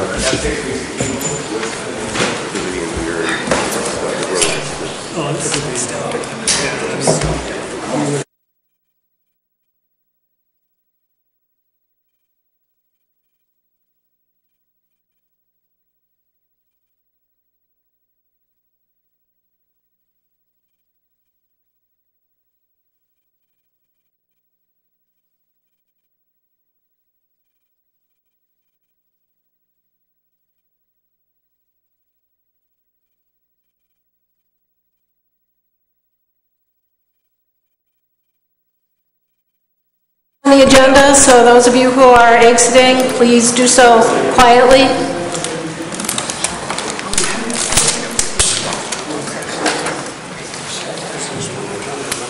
Next item on the agenda is Ware private access way permit. Peter Ware is requesting a private access way permit to create frontage and access for a lot located at the rear of 69 Beach Bluff Terrace, section 19-7-9, private access way, public hearing. We'll start with Dustin doing a quick presentation of the application.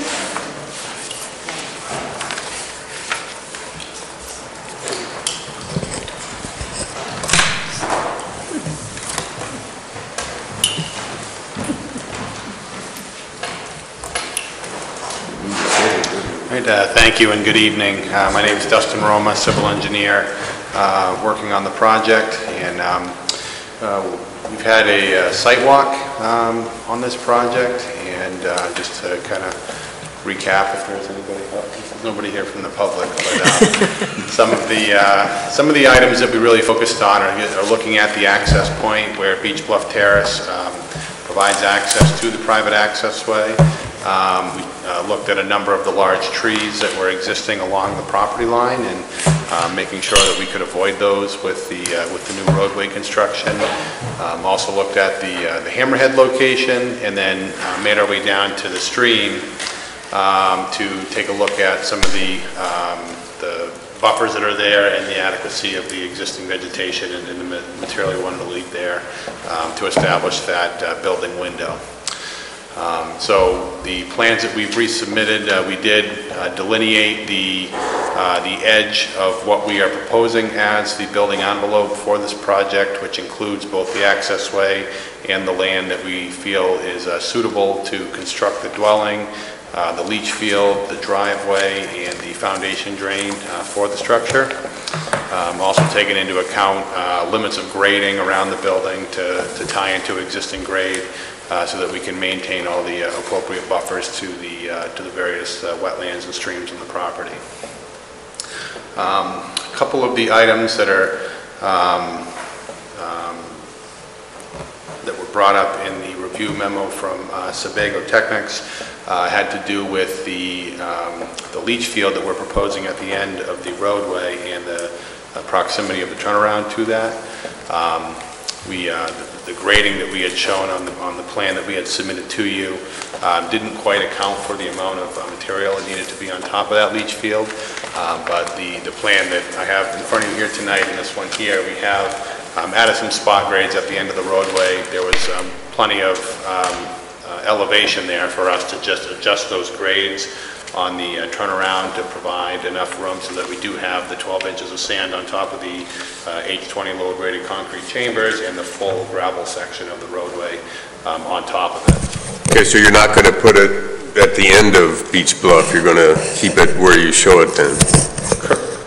Yeah, as far as the Hammerhead goes, what we're doing is we're showing you how we can build it in that location and making sure that we've addressed all those items and there's nothing restricting us from building it in that location. If the town decides that they do gain the right title and interest to extend the road, then we would work with the town to build the turnaround at the end of Beach Bluff Terrace instead of where we're showing it. So we're maintaining all flexibility there and just making sure we're designing the site appropriately. We made some adjustments to the utilities based on the leach field location just to make sure we're providing all the adequate separation there. We've also shown a line of rocks along the edge of the buffer area just to provide some permanent monumentation of where we're agreeing the edge of the window is. There was a comment in there about potentially locating those rocks on the edge of the wetlands. Again, we're fine either way. We've shown them on the edge of the clearing limits to establish that, but if the goal is to put them on the edge of the wetlands, we're happy to do that. Can I just ask you, I didn't understand that point. Where the rocks are defining the 40-foot setback, right? Correct. From the stream. And where's the wetland edge in there? Yeah, I mean, we're providing some buffer to the wetland here and some additional buffer here. So we showed the rocks to be at the edge of what we're agreeing is the building envelope so that we would maintain a buffer behind the rocks. So if I could... Well, it's not exactly the building envelope. Well, that's, yeah, if I could... Go right ahead. The reason we put the rocks in, it's not to mark where people can build a house, it's where they should stop mowing the grass. Right, and I think he's indicating they want the grass. I think that's actually nice to have the grass mowing in where they're showing the rocks. But my guess is that the DEP restriction will allow people to mow. I mean, it is up to the board, but you know, the rocks were supposed to be the absolute edge of the no-go zone. And please correct me if I'm wrong, Dustin, but I believe that the DEP would allow people to landscape the area as long as they didn't put a building in it. Yeah, well, the permit by rule that we submitted was to basically only disturb up to where we're showing the rocks. So you would have to leave the rest of the vegetation natural? Yeah, beyond that. Yeah, then that would be the right place for it then. That is the point of clarification with the permit by rule. It's a no disturbance, that soil disturbance is what they're referring to. So I withdraw my suggestion that the rocks be relocated.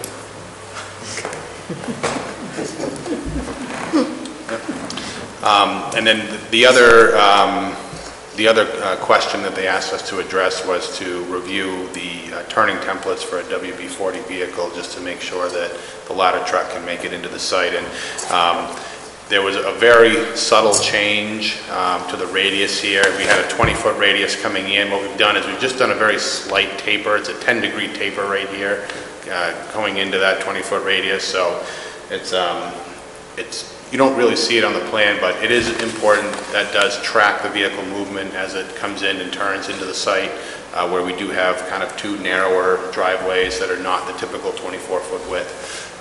So that was certainly a good pickup by the peer review engineer to have us check that, and it did again make a subtle change, which probably helps in the long run. So we do have that diagram all pulled together, and it's shown on this plan here that's in front of you here tonight.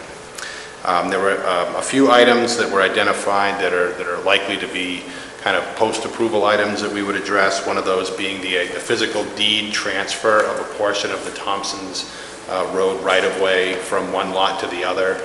That would likely happen, post-approval as a condition that the portion of land be transferred. Also, the roadway maintenance agreement being signed, executed, and recorded. We would certainly agree to do that as a condition of approval, and that way we could reference this plan and everything and make it really clear. And then also just providing a stamped boundary survey which reflects these conveyances that are going to take place from one lot to the other for the ownership of Thompson Road, and also just for the permanent dedication of the 30-foot easement to the backland and the potential easements that would be granted to the town if they were to execute this turnaround area. So where some of these things are ongoing, we're happy to just put we could put that information on the plan as far as the limits of those easements. We have shown kind of an easement area on there, but it's really, we're just going to continue to cooperate with the town, whatever they need for easements in that turnaround area. Within that 30-foot right-of-way, we can certainly accommodate.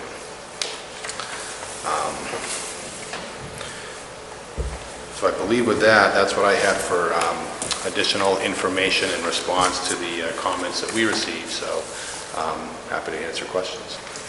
Just for formality's sake, I'm going to open this up for public hearing.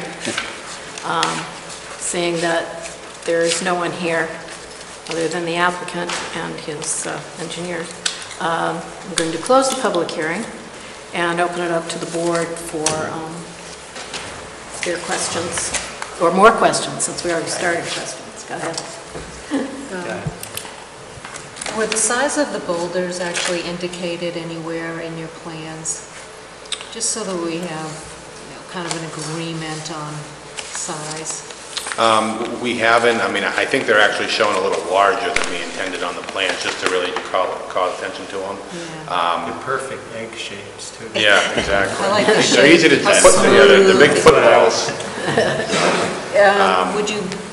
Yeah, we can agree. I mean, if it's 2-foot rock or a 3-foot rock or whatever you feel is appropriate. We've gone with 3 feet in the past. Is that a note on the plan? Just okay. Yeah. Rocks are minimum 3-foot diameter. Okay. You can get those? I mean, that's not a problem getting them that size? No.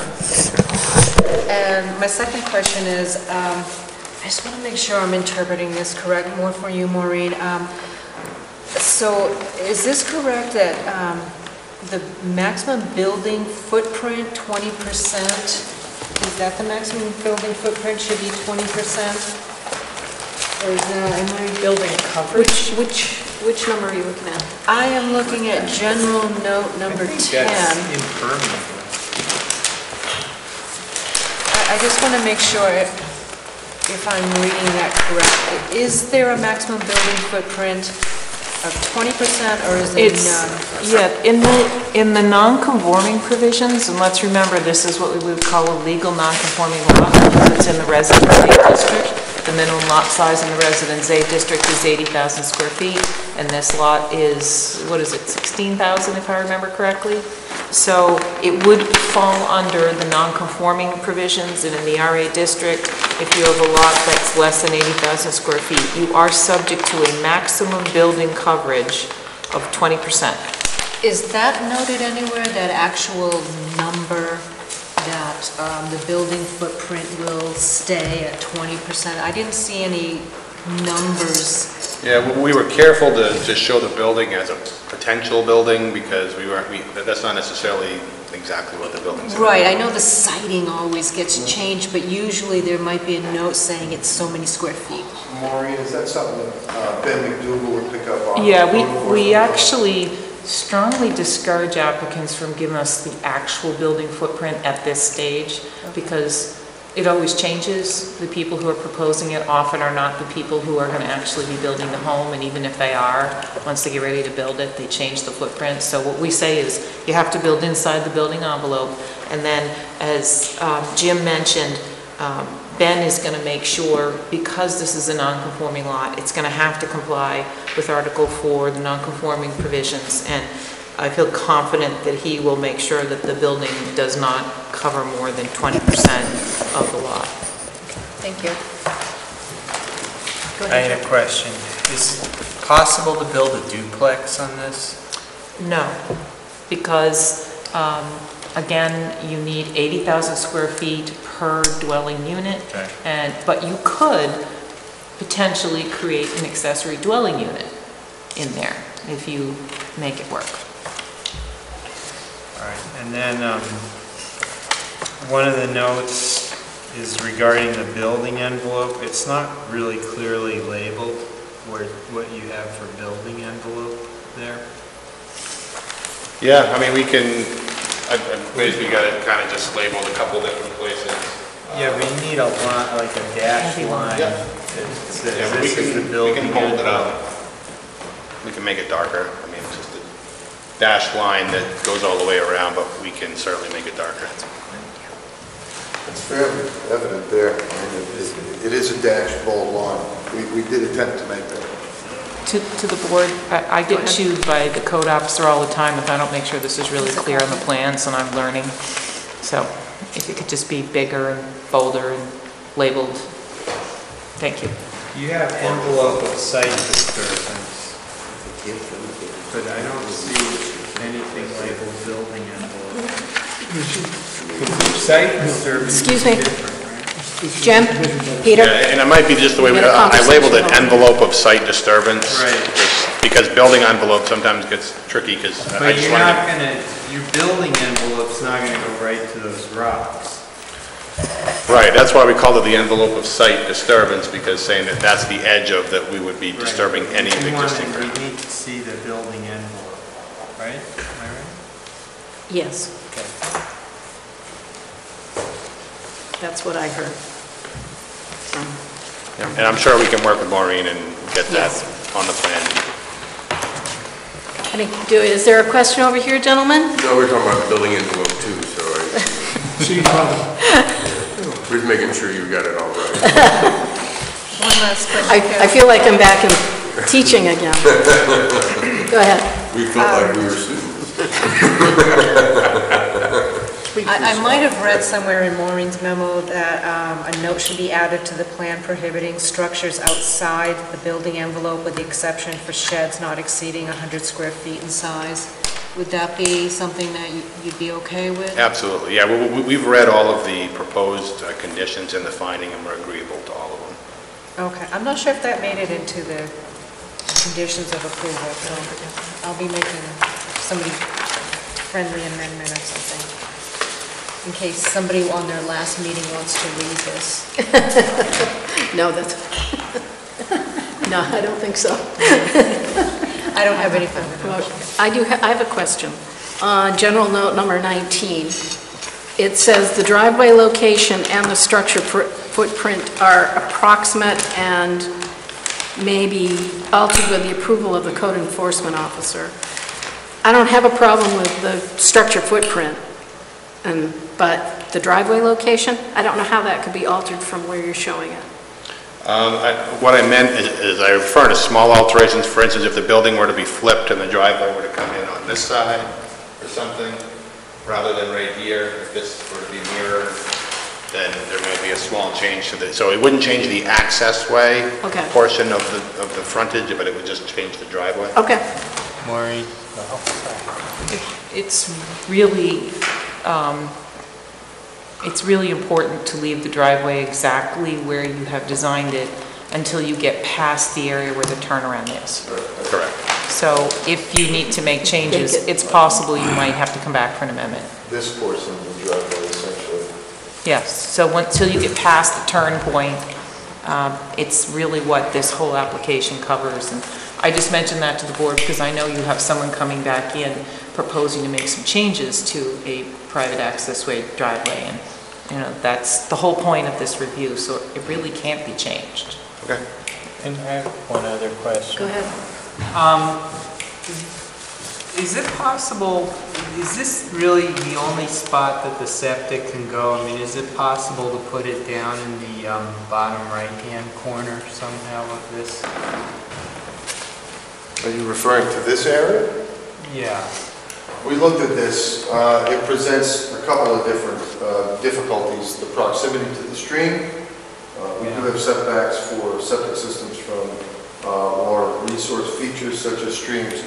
It also was presenting what was perhaps even more difficulty with regard to grading, where it might access the garage at the elevation of the front of the garage door that was not going to be as effective in the area of the proposed turnaround. The grading in the front of the garage is likely to be more affected by the presence of a leach bed at that location. Okay. And frankly, as a septic designer... Well, why do you have the garage there? See, I think that house should be flipped. Well, we don't know what the house is going to look like. I mean, in general terms, you're closing off your whole south end with the garage and, I don't know, porch or something, and like, that's where you want the house open and all the light coming in. You could park on the west side of the house there. Joe, it's 10:05. So that's all I have to say. Joe, it's his house. This face of the house is facing directly at the back of the other house. You have to plant some I don't think vegetation necessarily the orientation of this house is I paying more attention to Robinson Woods, I believe, rather than... I withdraw. Could you just, for the secretary, identify yourself? I'm sorry, I'm Jim Logan. I'm with Longview Partners. I'm the septic system designer and the wetland scientist for Peter Weir on this project. Thank you. I assume I've got an error here. I just want to, on page 1 of the memo, B access, B2, access the driveway is proposed with an 18-inch deep gravel subbase, I assume? 18-inch, did I put something else? 18 foot wide. Yeah, that's wrong.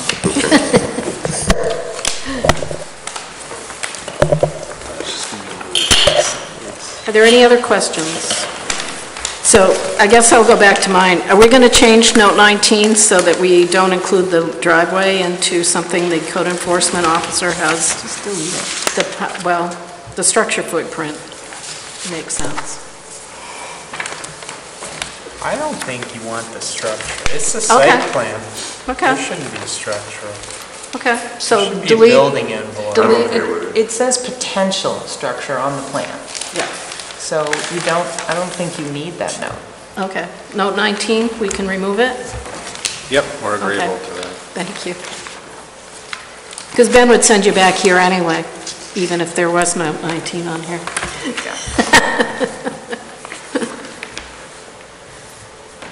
So, anything else?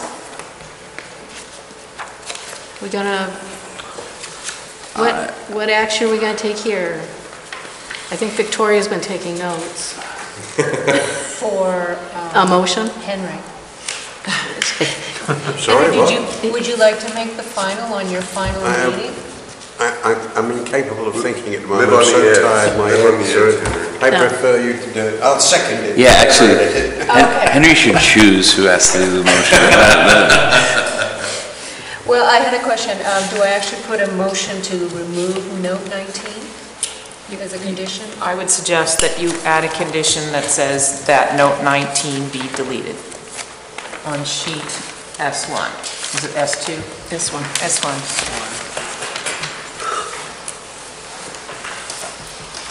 All right, then I will make a motion for approval. Okay. Motion for the board to consider. Finding of facts, Peter Ware is requesting a private access way permit to create access for a lot located at the rear of 69 Beach Bluff Terrace, which requires review for compliance with section 19-7-9 private access ways. Number 2, the planning board conducted a site visit on Wednesday, November 29, 2017 at 7:30 p.m., attended by a majority of the planning board and representatives of the applicant. Number 3, the town requires a turnaround for emergency vehicles, and establishing a turnaround at the end of Beach Bluff Terrace may be a better option for public safety needs. Number 4, parcel B will include the full 25-foot width of the Thompson Road paper street vacated by the town. Number 5, public safety and protection of property is enhanced when wetlands are not altered and their absorptive capacity is preserved by maintaining their natural vegetation. Number 6, clear delineation and labeling of the building envelope is needed for future construction protection of wetlands. Number 7, the application substantially complies with section 19-7-9 private access ways. Therefore, be it ordered that based on the plans materials submitted and the facts presented, the application of Peter Ware for a private access way permit to create access for a lot located at the rear of 69 Beach Bluff Terrace be approved, subject to the following conditions. Number 1, that the plans be revised to address the comments of the town engineer in his letter dated December 13, 2017. Number 2, that the boundary of the building envelope be clearly marked and labeled. Number 3, that a road maintenance agreement be provided in a form acceptable to the town attorney, signed by the applicant and recorded in the Cumberland County Registry of Deeds. Number 4, that a transfer deed conveying from parcel A to parcel B the entire width of the vacated Thompson Road be provided in a form acceptable to the town attorney, signed by the applicant and recorded in the Cumberland County Registry of Deeds. Number 5, that rights of access for parcel B over parcel A be created in a form acceptable to the town attorney, signed by the applicant and recorded in the Cumberland County Registry of Deeds. Number 6, that the applicant may eliminate the proposed turnaround located on parcel B if the town obtains permission to create a turnaround at the end of Beach Bluff Terrace. If the applicant elects to eliminate the parcel B turnaround, a turnaround easement of sufficient size to accommodate a WB-40 class vehicle shall be provided to the town by the owner of parcel A. Number 7, that no building permit for parcel B be issued until the subsurface wastewater system design has been approved by the code enforcement officer. Number 8, that there be no issuance of building permit nor alteration of the site until the plans have been revised to satisfy the above conditions have been submitted to the town planner, and the plan has been signed by the planning board and recorded in the Cumberland County Registry of Deeds. Number 9, note 19 from sheet S1 be deleted. And number 10, a note be added to the plan prohibiting structures outside the building envelope with the exception of 4 sheds not exceeding 100 square feet in size. And also number 11, that the boulders that will be placed on the plan be 3 feet in size. Can I make a friendly amendment? Second. Wait, no. Well, we can then make friendly amendments out, and I think that's actually the proper procedure for it, is to have a seconded motion. So, okay. Henry seconded. And may I make a friendly amendment? Just on findings of fact, on number 2, it says, I think you said 7:30 p.m. It was actually 7:30 a.m. Yeah, I saw that too. It would be dark. Somebody wasn't there, so she doesn't remember. I wasn't there. So, yeah. Is that it? Was that the one everybody caught? Except that friendly I just wanted to ask if the condition number 8 be the last condition number. Accept that friendly amendment. And so does Henry. Accept that friendly amendment. All right. I saw him nod. Yes. All right. Anything else? All those in favor? It's unanimous. All right. Thank you very much. Appreciate it. Thank you. All right, I'm going to open up for public comment on items not on the agenda.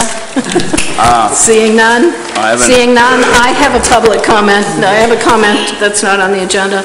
Tonight is Henry's last meeting, and I would like to thank him for his time on the board and his entertainment and us learning how to speak British. And If you don't mind, I'd like to say one thing, just something. I thoroughly enjoyed my time on it, but I'm incredibly impressed by the people that I've worked with. I didn't believe when I first ventured onto this adventure that I would meet such people so dedicated and so in tune with all the details that it required. I'm extremely impressed. And on a final note, I'd like to thank Maureen, because I think that she's been one of the most interesting individuals I've ever met, dedicated to this town, and I have had experience in other towns around this area, and it don't hold a candle to you. Thank you very much indeed. thank you. Enjoy your winter in Arizona. They got like 45, 55, and 65 degrees sunny, what's my wife's telling me. She's very up and down. All right, we need another motion, sorry. Move to adjourn.